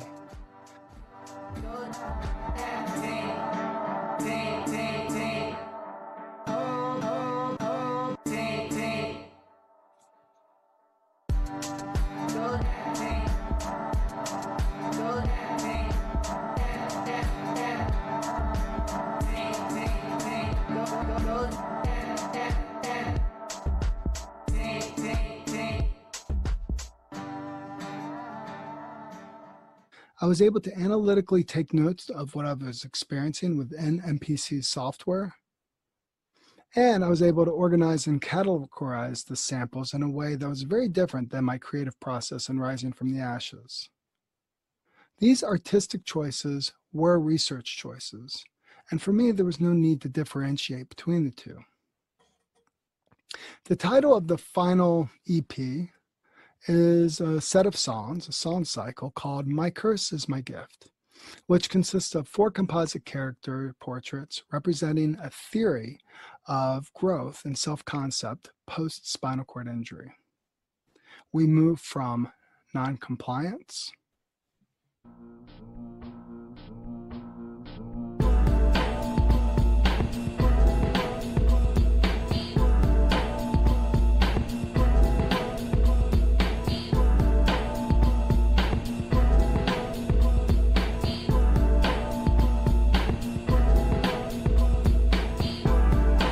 Everybody needs something from me.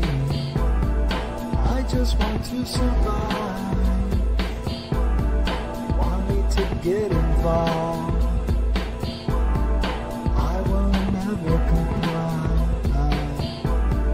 Want my life the way it used to be. With my mates carefree.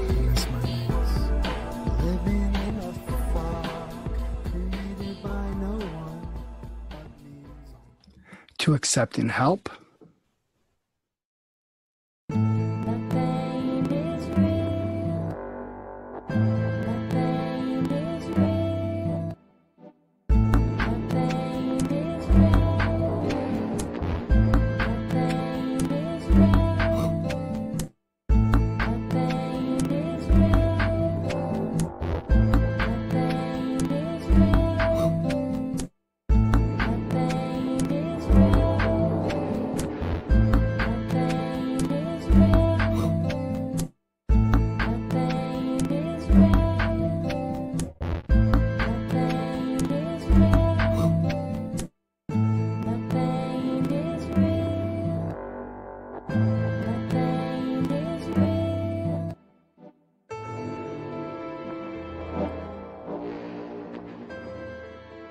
To creative engagement.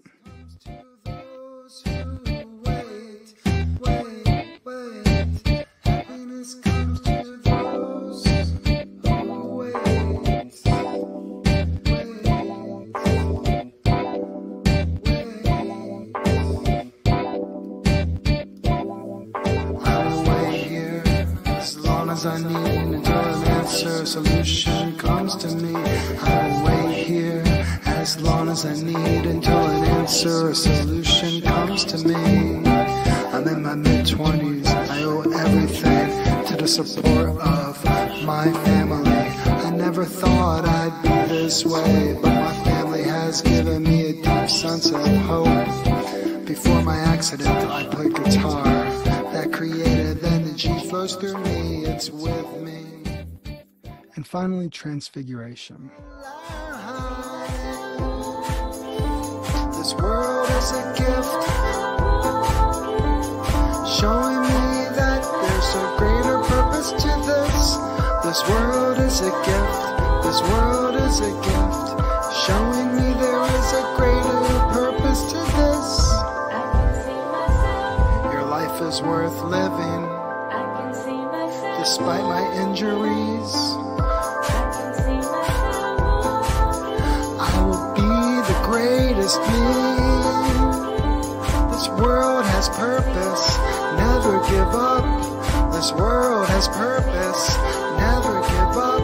I'm alive, and you're alive, and we're alive.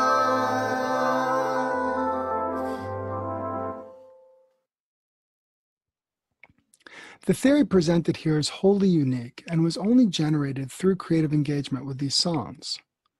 The title, My Curse is My Gift, represents a complex dynamic that emerged, in which songwriters suggested that their accident was a gift that actually helped them reveal their true self. The seed of this discovery came in a song, one of the first songs I actually remixed, where the songwriter was looking back at their past self and saying that she was, quote, happy in my oblivion, end quote. My artistic sensibilities drew me to the poetic nature of that lyric, and remixing it allowed me to explore it in a way that began the process of generating something new, a new complexity, something very evocative that could be explored in the future. For me, these artistic practices and research better mirror how theory and knowledge are generated within our practice as music therapists. As an academic who serves on several editorial boards for music therapy journals, I've been curious as to how reviewers evaluate the artwork disseminated in research, especially when the artwork is primary in the dissemination of results. The criteria and process evaluation of performative and aesthetic results is elusive, and some might assume that qualitative criteria would suffice. However, this is contested, especially when arts-based research is presented as its own paradigm.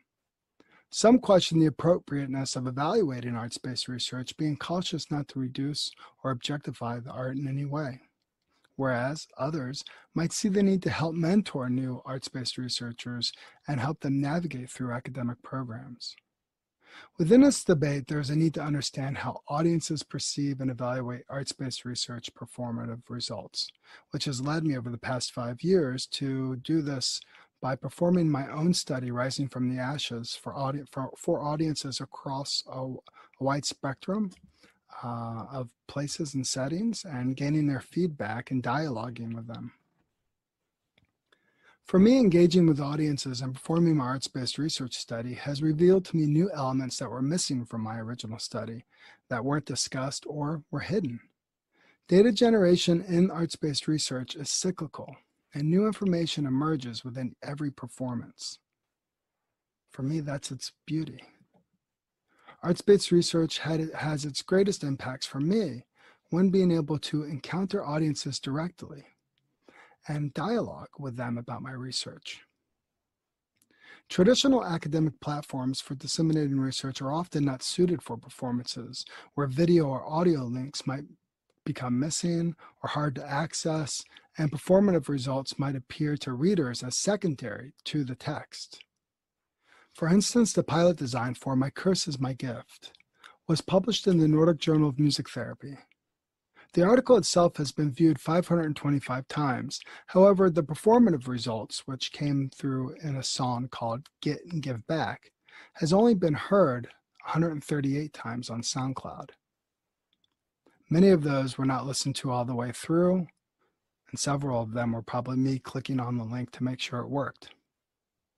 And though SoundCloud does offer a platform for feedback, no comments have been made. I compare that with my performance of Rising from the Ashes, where I've engaged 200 plus people in a variety of settings, have received over 166 evaluations, and had a chance to directly dialogue, receiving immediate feedback. In these performances, the research and knowledge is never static, but engaging, reflexive, and cyclical. Arts-based research challenges the false dichotomy that tends to separate research and art. In arts-based research, works of art can be seen as works of research, and the components of what we consider to be traditional research might not be immediately obvious until we discuss and it is seen within creative worldviews. For instance, detailing our craft as artists is an act of research design, and performing artistic inquiries is the dissemination of results. Arts-based research gets us to see research in a new light, discover new methods of inquiry, and invent new platforms of dissemination that increases audience impact. Arts-based research also embraces radical and politically motivated acts of inquiry and dissemination towards the purpose of sparking critical dialogue and promoting social justice. Powerful examples of this in music therapy include songs that V. Fansler and Mayvon Gumbel have published in Critical Pedagogy in the Arts Therapies Online, open access journal, exploring and expressing their own genderqueer personhood within profession and training. Another example of critical arts-based inquiry is Dr. Hakeem Leonard's song, which explores colorism, marginalization, code switching, and tokenism as a Black person within professional settings. In these examples, making the distinction between these songs as art and research moves us into a binary, a false dichotomy that negates their impact to invite us into deeper and more meaningful conversations. The world of music therapy research is indeed fascinating, expansive, and always developing. For me, arts-based research has really helped integrate multiple parts of myself as a clinician, researcher, artist, musician, educator, and a stakeholder in the human condition. Arts-based research is not its own silo, but rather it lives within a variety of worldviews and ways of being expressed through aesthetics and ethics. Aesthetics is not owned by one epistemology or research methodology, but can help integrate and embody knowledge in a way that I hope we continue as a field to expand upon in the years to come. And although I have spoken about arts-based research for 20 minutes, I'm not wholly convinced that that's a term that even fairly captures what I'm trying to express. Maybe that's something for me to create music about later. However, herein lies its beauty. Arts-based research is never static, always expanding, and always revealing new possibilities of how we design, generate, and disseminate knowledge of music therapy research. Thank you all very kindly for your time. I look forward to your questions. Have a great conference.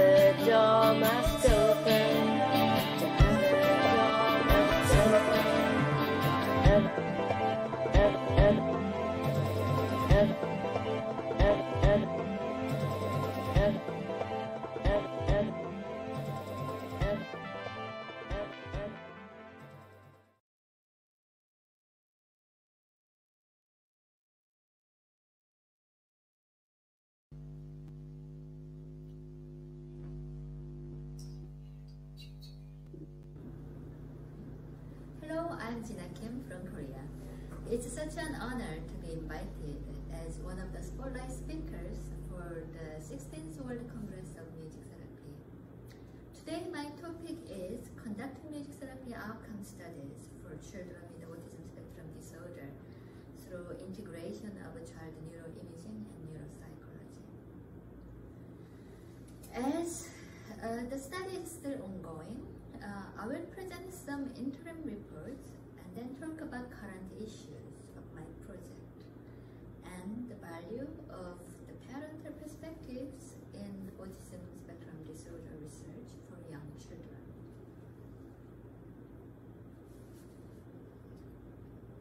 Okay. Autism spectrum disorder has been regarded as a lifelong, complex and pervasive developmental disorder characterized with strong challenges in social communication abilities. I remember my first child client with autism, who I will call Sam here. Sam was a tall and strong 8-year-old boy. He used to puzzle me greatly. When he approached me, he used to put his face right up to my face while pushing my chest away with his hands. I didn't quite know what he did and why he did it. So I sought supervision from ASD experts in music therapy and also child psychotherapy. They were Jackie Roberts and Michelle Pundit in the UK.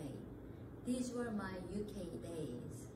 Through working with Sam and other children who puzzled me further, I became psychodynamically oriented music therapist using improvisation as a main medium for communication.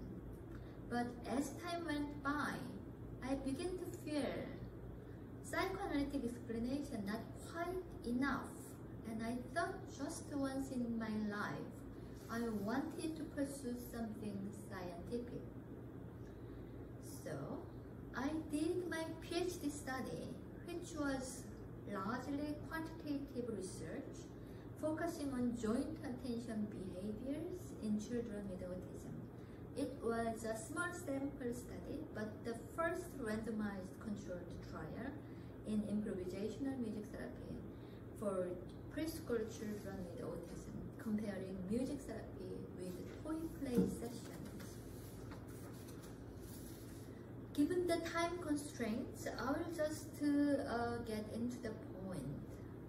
I think one of the most interesting findings from my study was the social motivational aspects of musical interaction.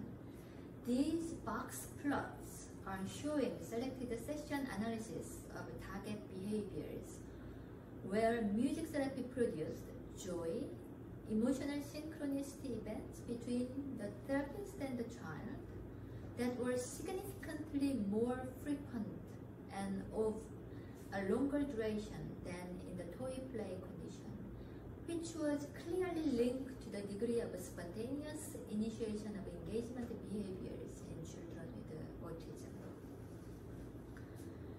So after my study, there were 2 more improvisational RCT studies published.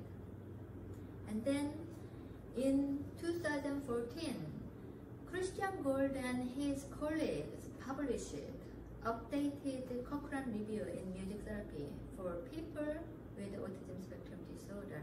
Cochrane Review is a type of meta-analysis and systematic review that they found that music therapy was effective at improving social interaction, communication, etc.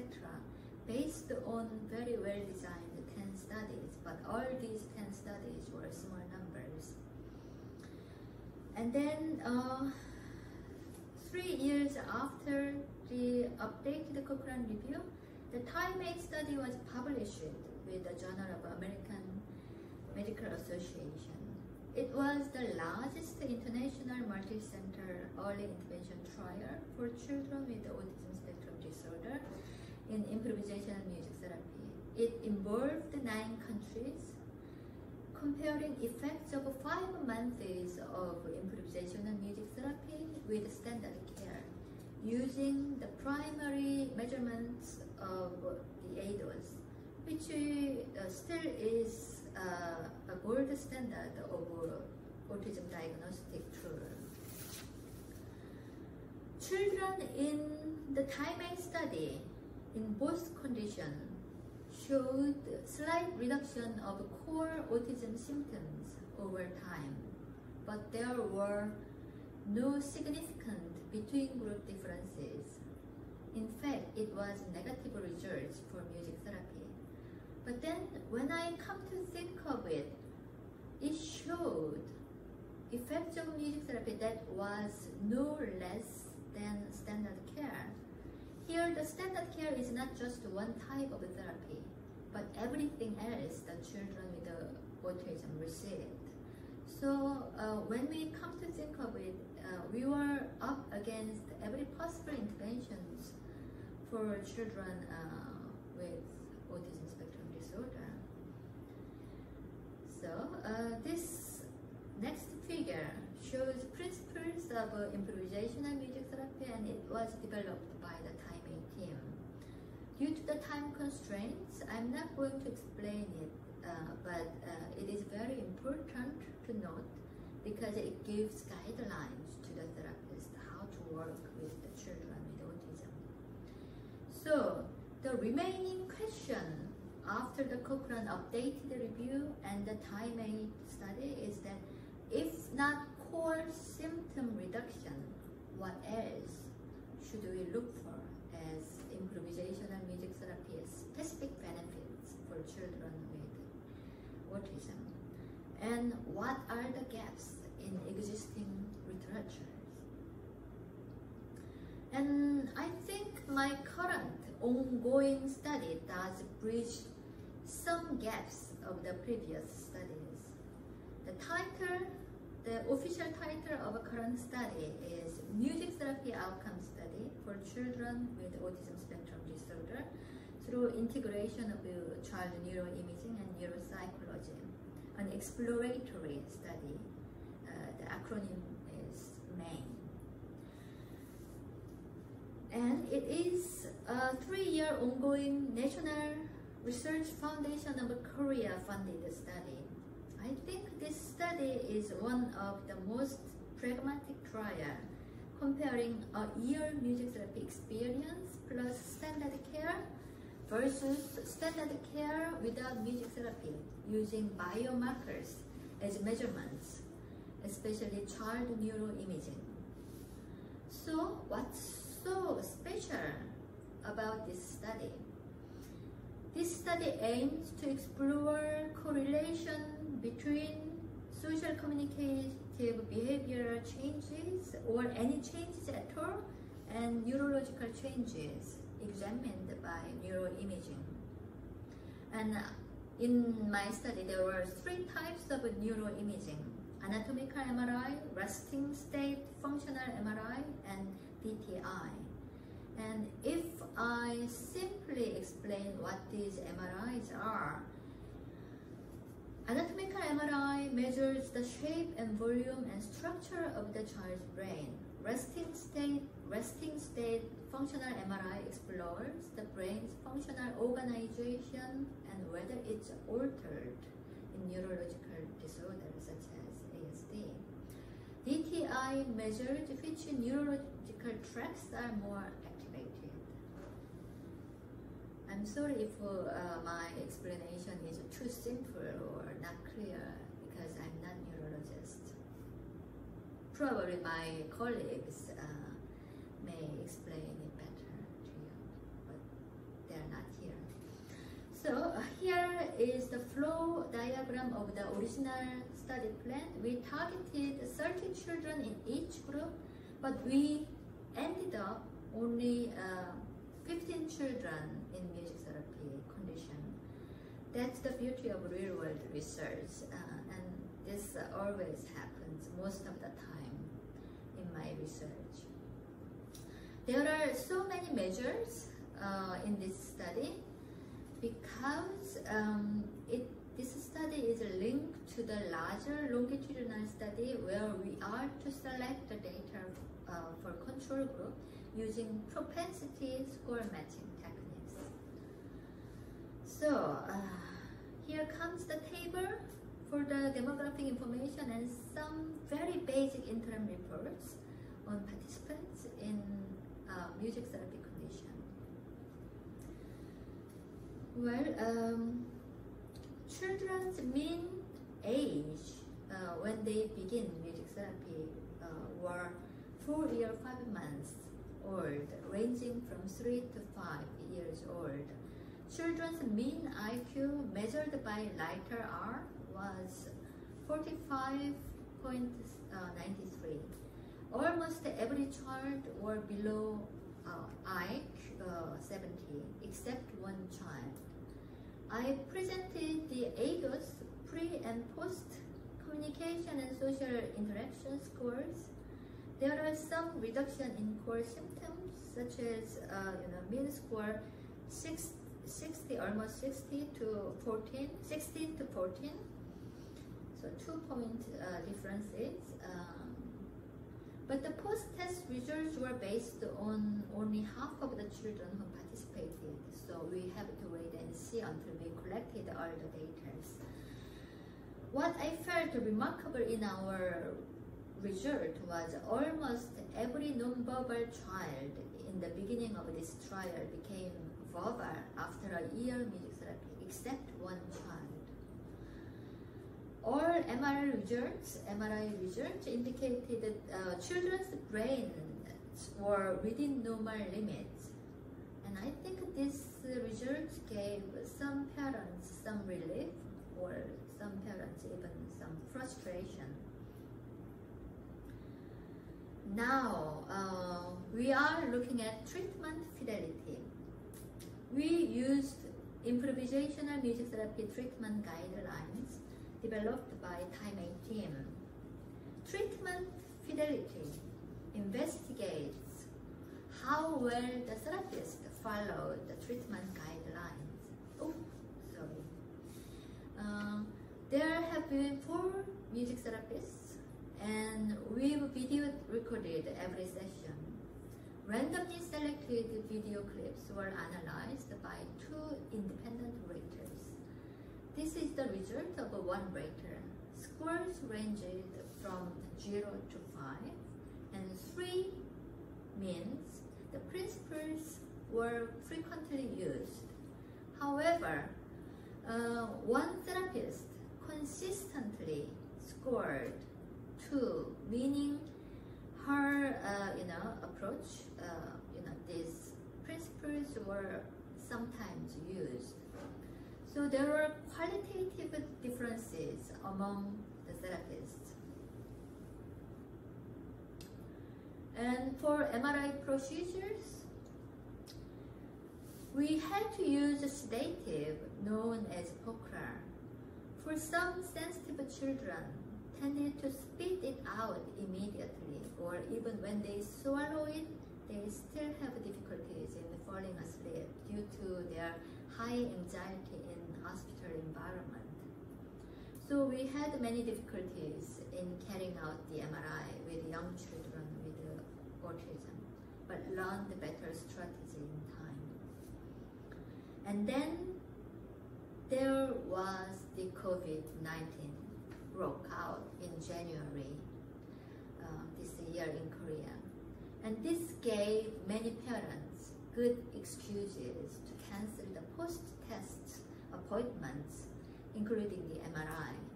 I think as many as 4 times the parents canceled the appointments, and we had to make a new appointment or have to persuade they do the appointment later. And some parents even told our team, what good is there for my child to undergo another MRI? Isn't this only good for the researchers?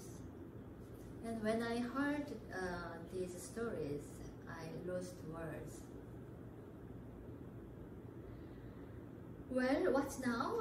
Certain children completed the ear music therapy out of remaining 15 children by now. We had 4 dropouts, and post-tests are still going on. I had also conducted in-depth interview with 13 mothers, 1 father, 4 music therapists. Now, I would like to introduce you the first child and his mother who completed ear music therapy with us. I'm very happy about it. And here I'm going to show you, the mother's home video recording. and which I think very valuable for us to see how musical behavior has been generalized at home and other situations. His mother gave full consent to show his home video at conferences and elsewhere. And let me just quote her exact words. "I would like to show to the world that we are not the unfortunate family with big problems who need help and charity, but we are just ordinary family who get on with our daily lives and enjoy it. Besides, I have very handsome boy." So, Siwon was here I actually need to tell about this boy. Siwon was a non-verbal 4-year-old boy with IQ test result 47 when he entered our 1-year music therapy trial. I asked his mother how she would describe her and her child's experience in music therapy for a year. And let me just read out her exact words for you, only for this page. "I would say qualitative and emotional interaction began through music. Before music therapy, I used to feel I was living with the invisible child. We, the mothers of children with ASD, tend to think that speech therapy is needed for language, play therapy for play, cognitive behavioral therapy for cognition, etc. Then I had an amazing experience to witness that these were all in music therapy. In music therapy, interactive music play between Siwon and the therapist started. He became very fond of various instruments. He began naming piano. Then he got to know every object has its name. Then his cognitive ability improved greatly while having such an enjoyable time. Jokingly, I begin to say to my friends, if I had to keep everything else, but keep only one, I would choose music therapy without any hesitation." Don't we all want to hear such comments from the parents? I think that was really lovely.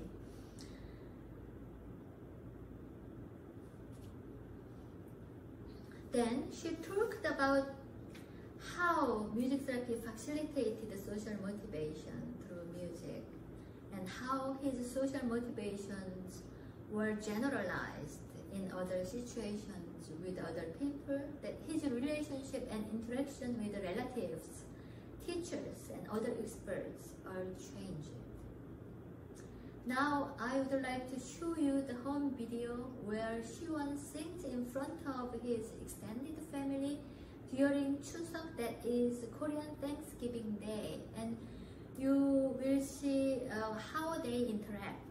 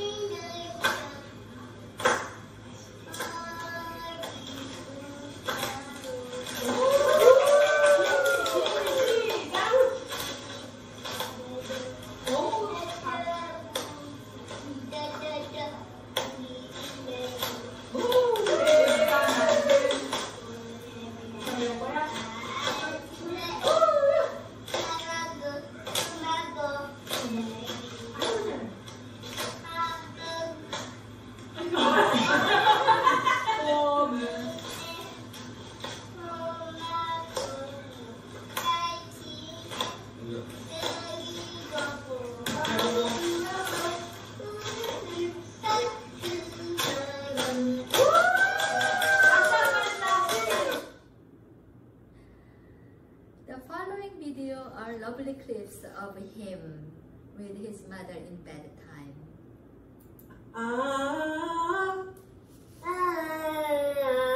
한 번 더 따라해. 한 번 더 따라해. 이것도 따라해봐, 시원아. 사랑해. 따라해봐.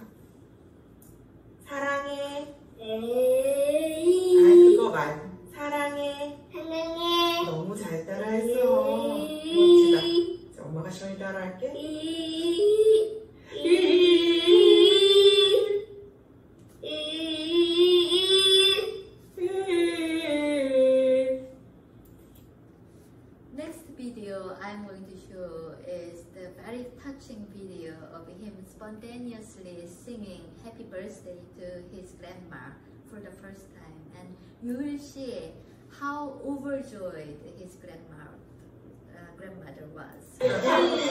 노래 시원이가 시작! 노래하고 노래 부르고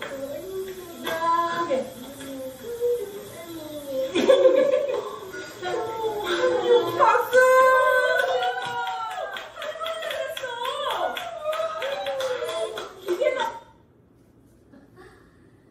Yes.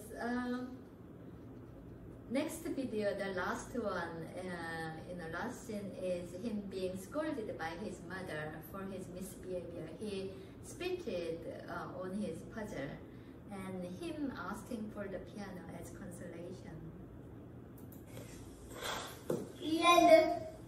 미안해? 퍼즐 잘 맞췄는데 갑자기 가서 치면 왜 되는 건데? 저희 잘못했어요? 진짜? 진짜 잘못했다고 생각해? 눈물 닦어. 눈물 닦어, 눈물. 울지 말아요. 속상해? 시원이 속상해요? 앉아.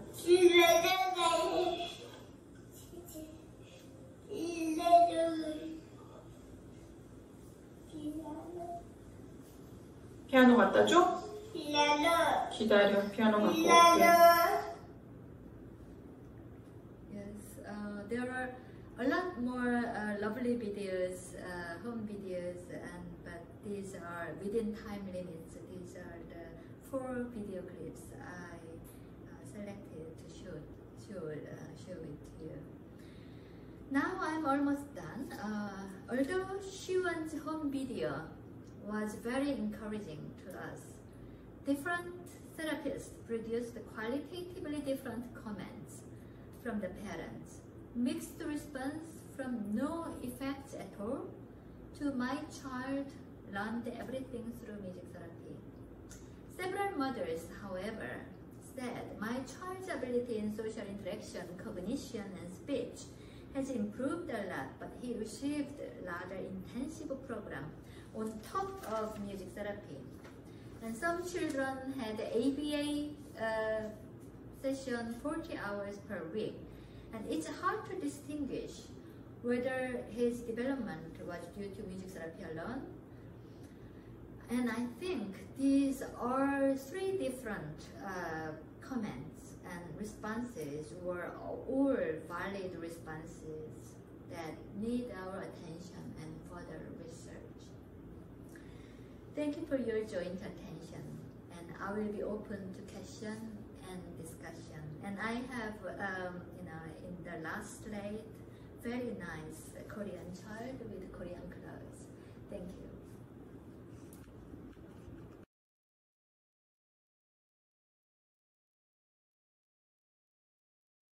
Korean child with Korean clothes.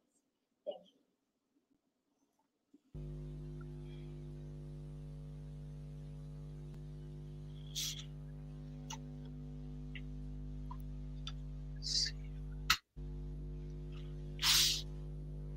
Patience. It's fabulous to see you all live at various times of the day around the world. Just confirming that you can all hear me. Great. Live. Yep. We're live, everyone. So thanks. There was hundreds of people listening in to those 5 stimulating presentations. And now it's time to just touch base about some of the questions that were asked, and also I think some of the broader questions that were raised across the presentations. And I'd love to start with that quote from Professor Gina Kim's presentation from the mother whose family was a participant in this study, which is, I'd like to show the world that we're not an unfortunate family with big problems who need help and charity. We're just an ordinary family who are getting on with our lives.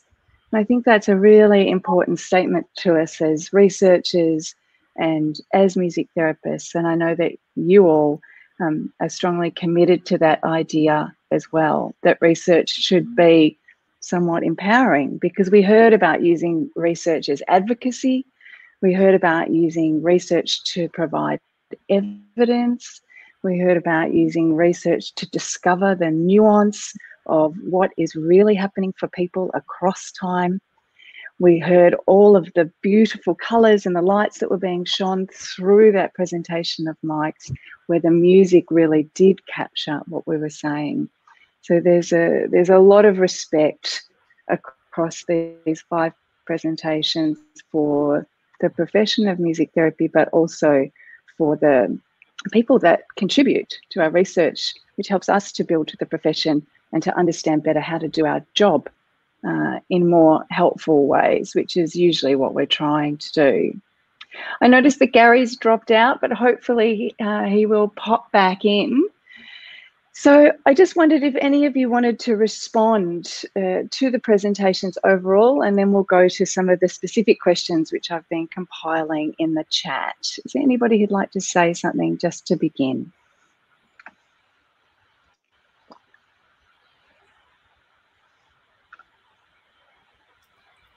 Okay. Felicity. Sorry, I had to work out where the unmute button was. Yeah, I just wanted to, having Gary follow straight on from my presentation, it kind of struck me because we both were doing research in the care home, the aged care home environment, and the contrast between our 2 approaches. It was wonderful actually to see it, and I kept thinking about the contribution of what Gary was offering for the large scale randomized control trial, and delving into he's delving into the micro levels, and we're delving into the macro levels of how is this working when we try to group people together on mass, and he's going, well, what's individual about this person and their response, and I think we can learn from it. Certainly RCTs can learn from that kind of research, because we can embed those little learnings into the actual intervention that we then try to test across multiple people. Yes, yeah, the contrast was really extraordinary, wasn't it? And similarly between different countries and different groups of people with whom we work. Thank you. Please, would anybody else like to make a comment to start off? Well, yes. I was really impressed by the depth and breadth our presenters brought to this spotlight session. It was really very impressive, and I was inspired by all of you. Oh, that's beautiful, Gina. Thank you.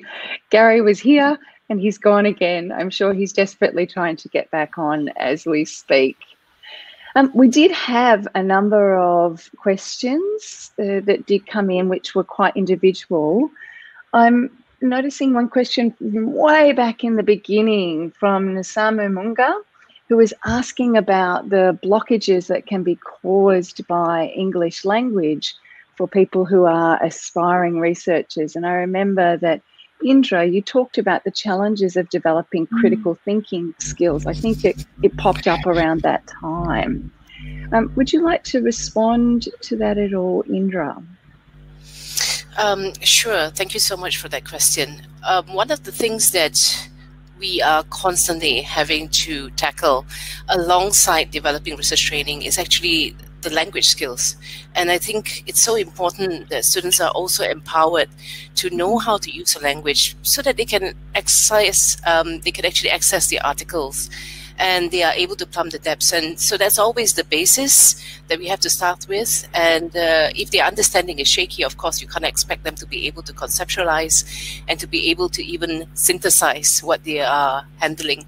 That is an ongoing thing, but I'm encouraged to see that there are a lot of genuine interests and the hunger to learn more about music therapy and to try their best to master skills of language is always something that we find is existent, but it does mean you have to do a lot more to also focus on language skill development alongside the actual critical thinking skill development as well.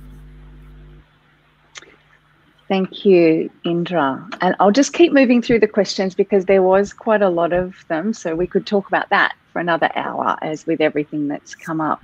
Welcome, Gary. We've been waiting for you, and we have been talking about you in your absence as well. So let me bring you into the conversation. There was a question here. Oh, ecologically valid and every other kind of validity you might ask for. Sanjita Swami from the USA asked a question about how you were challenging our notions of music therapy research as potentially being too controlled.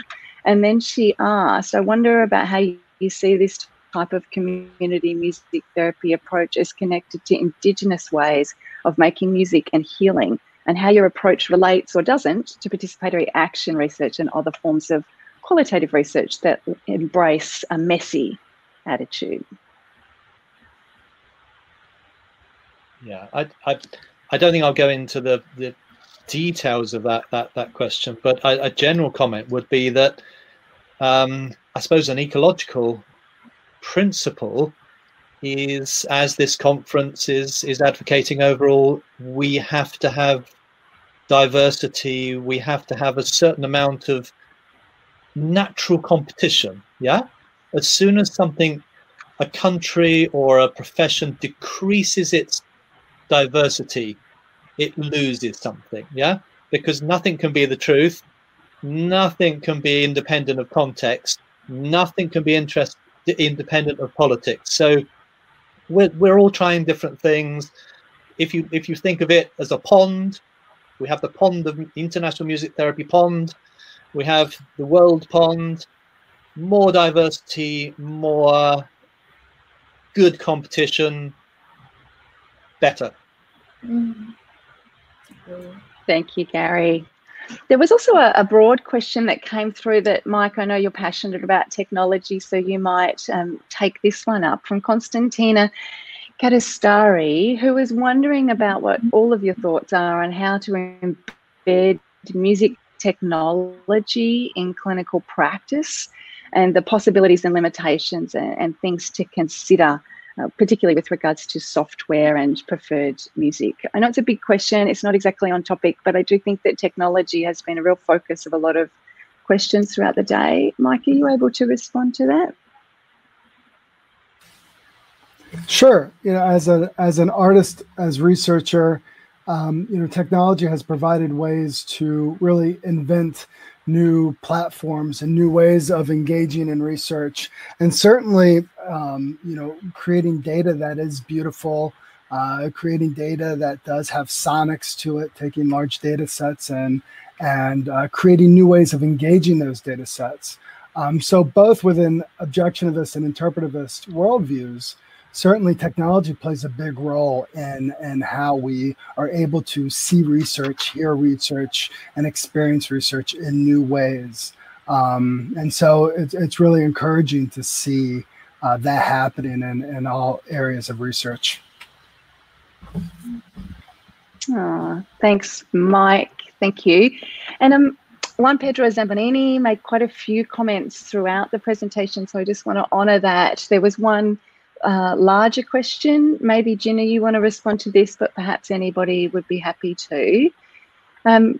He asked, what are some additional practical things that we can implement in order to use the right light and keep the colour of our research? So this is clearly responding to Gary's provocation.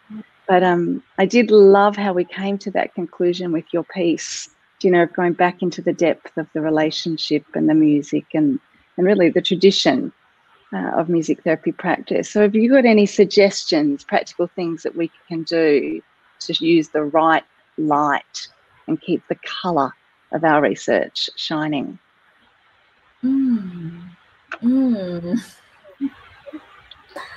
Wow, that's a huge question.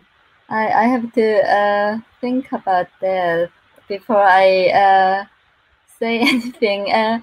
Could anyone help me here? Well, I really loved in your presentation how you chose to shine the light on relationship, for example, which wasn't actually the focus so much anywhere else. So tell us about that decision for you. the importance of that in your research?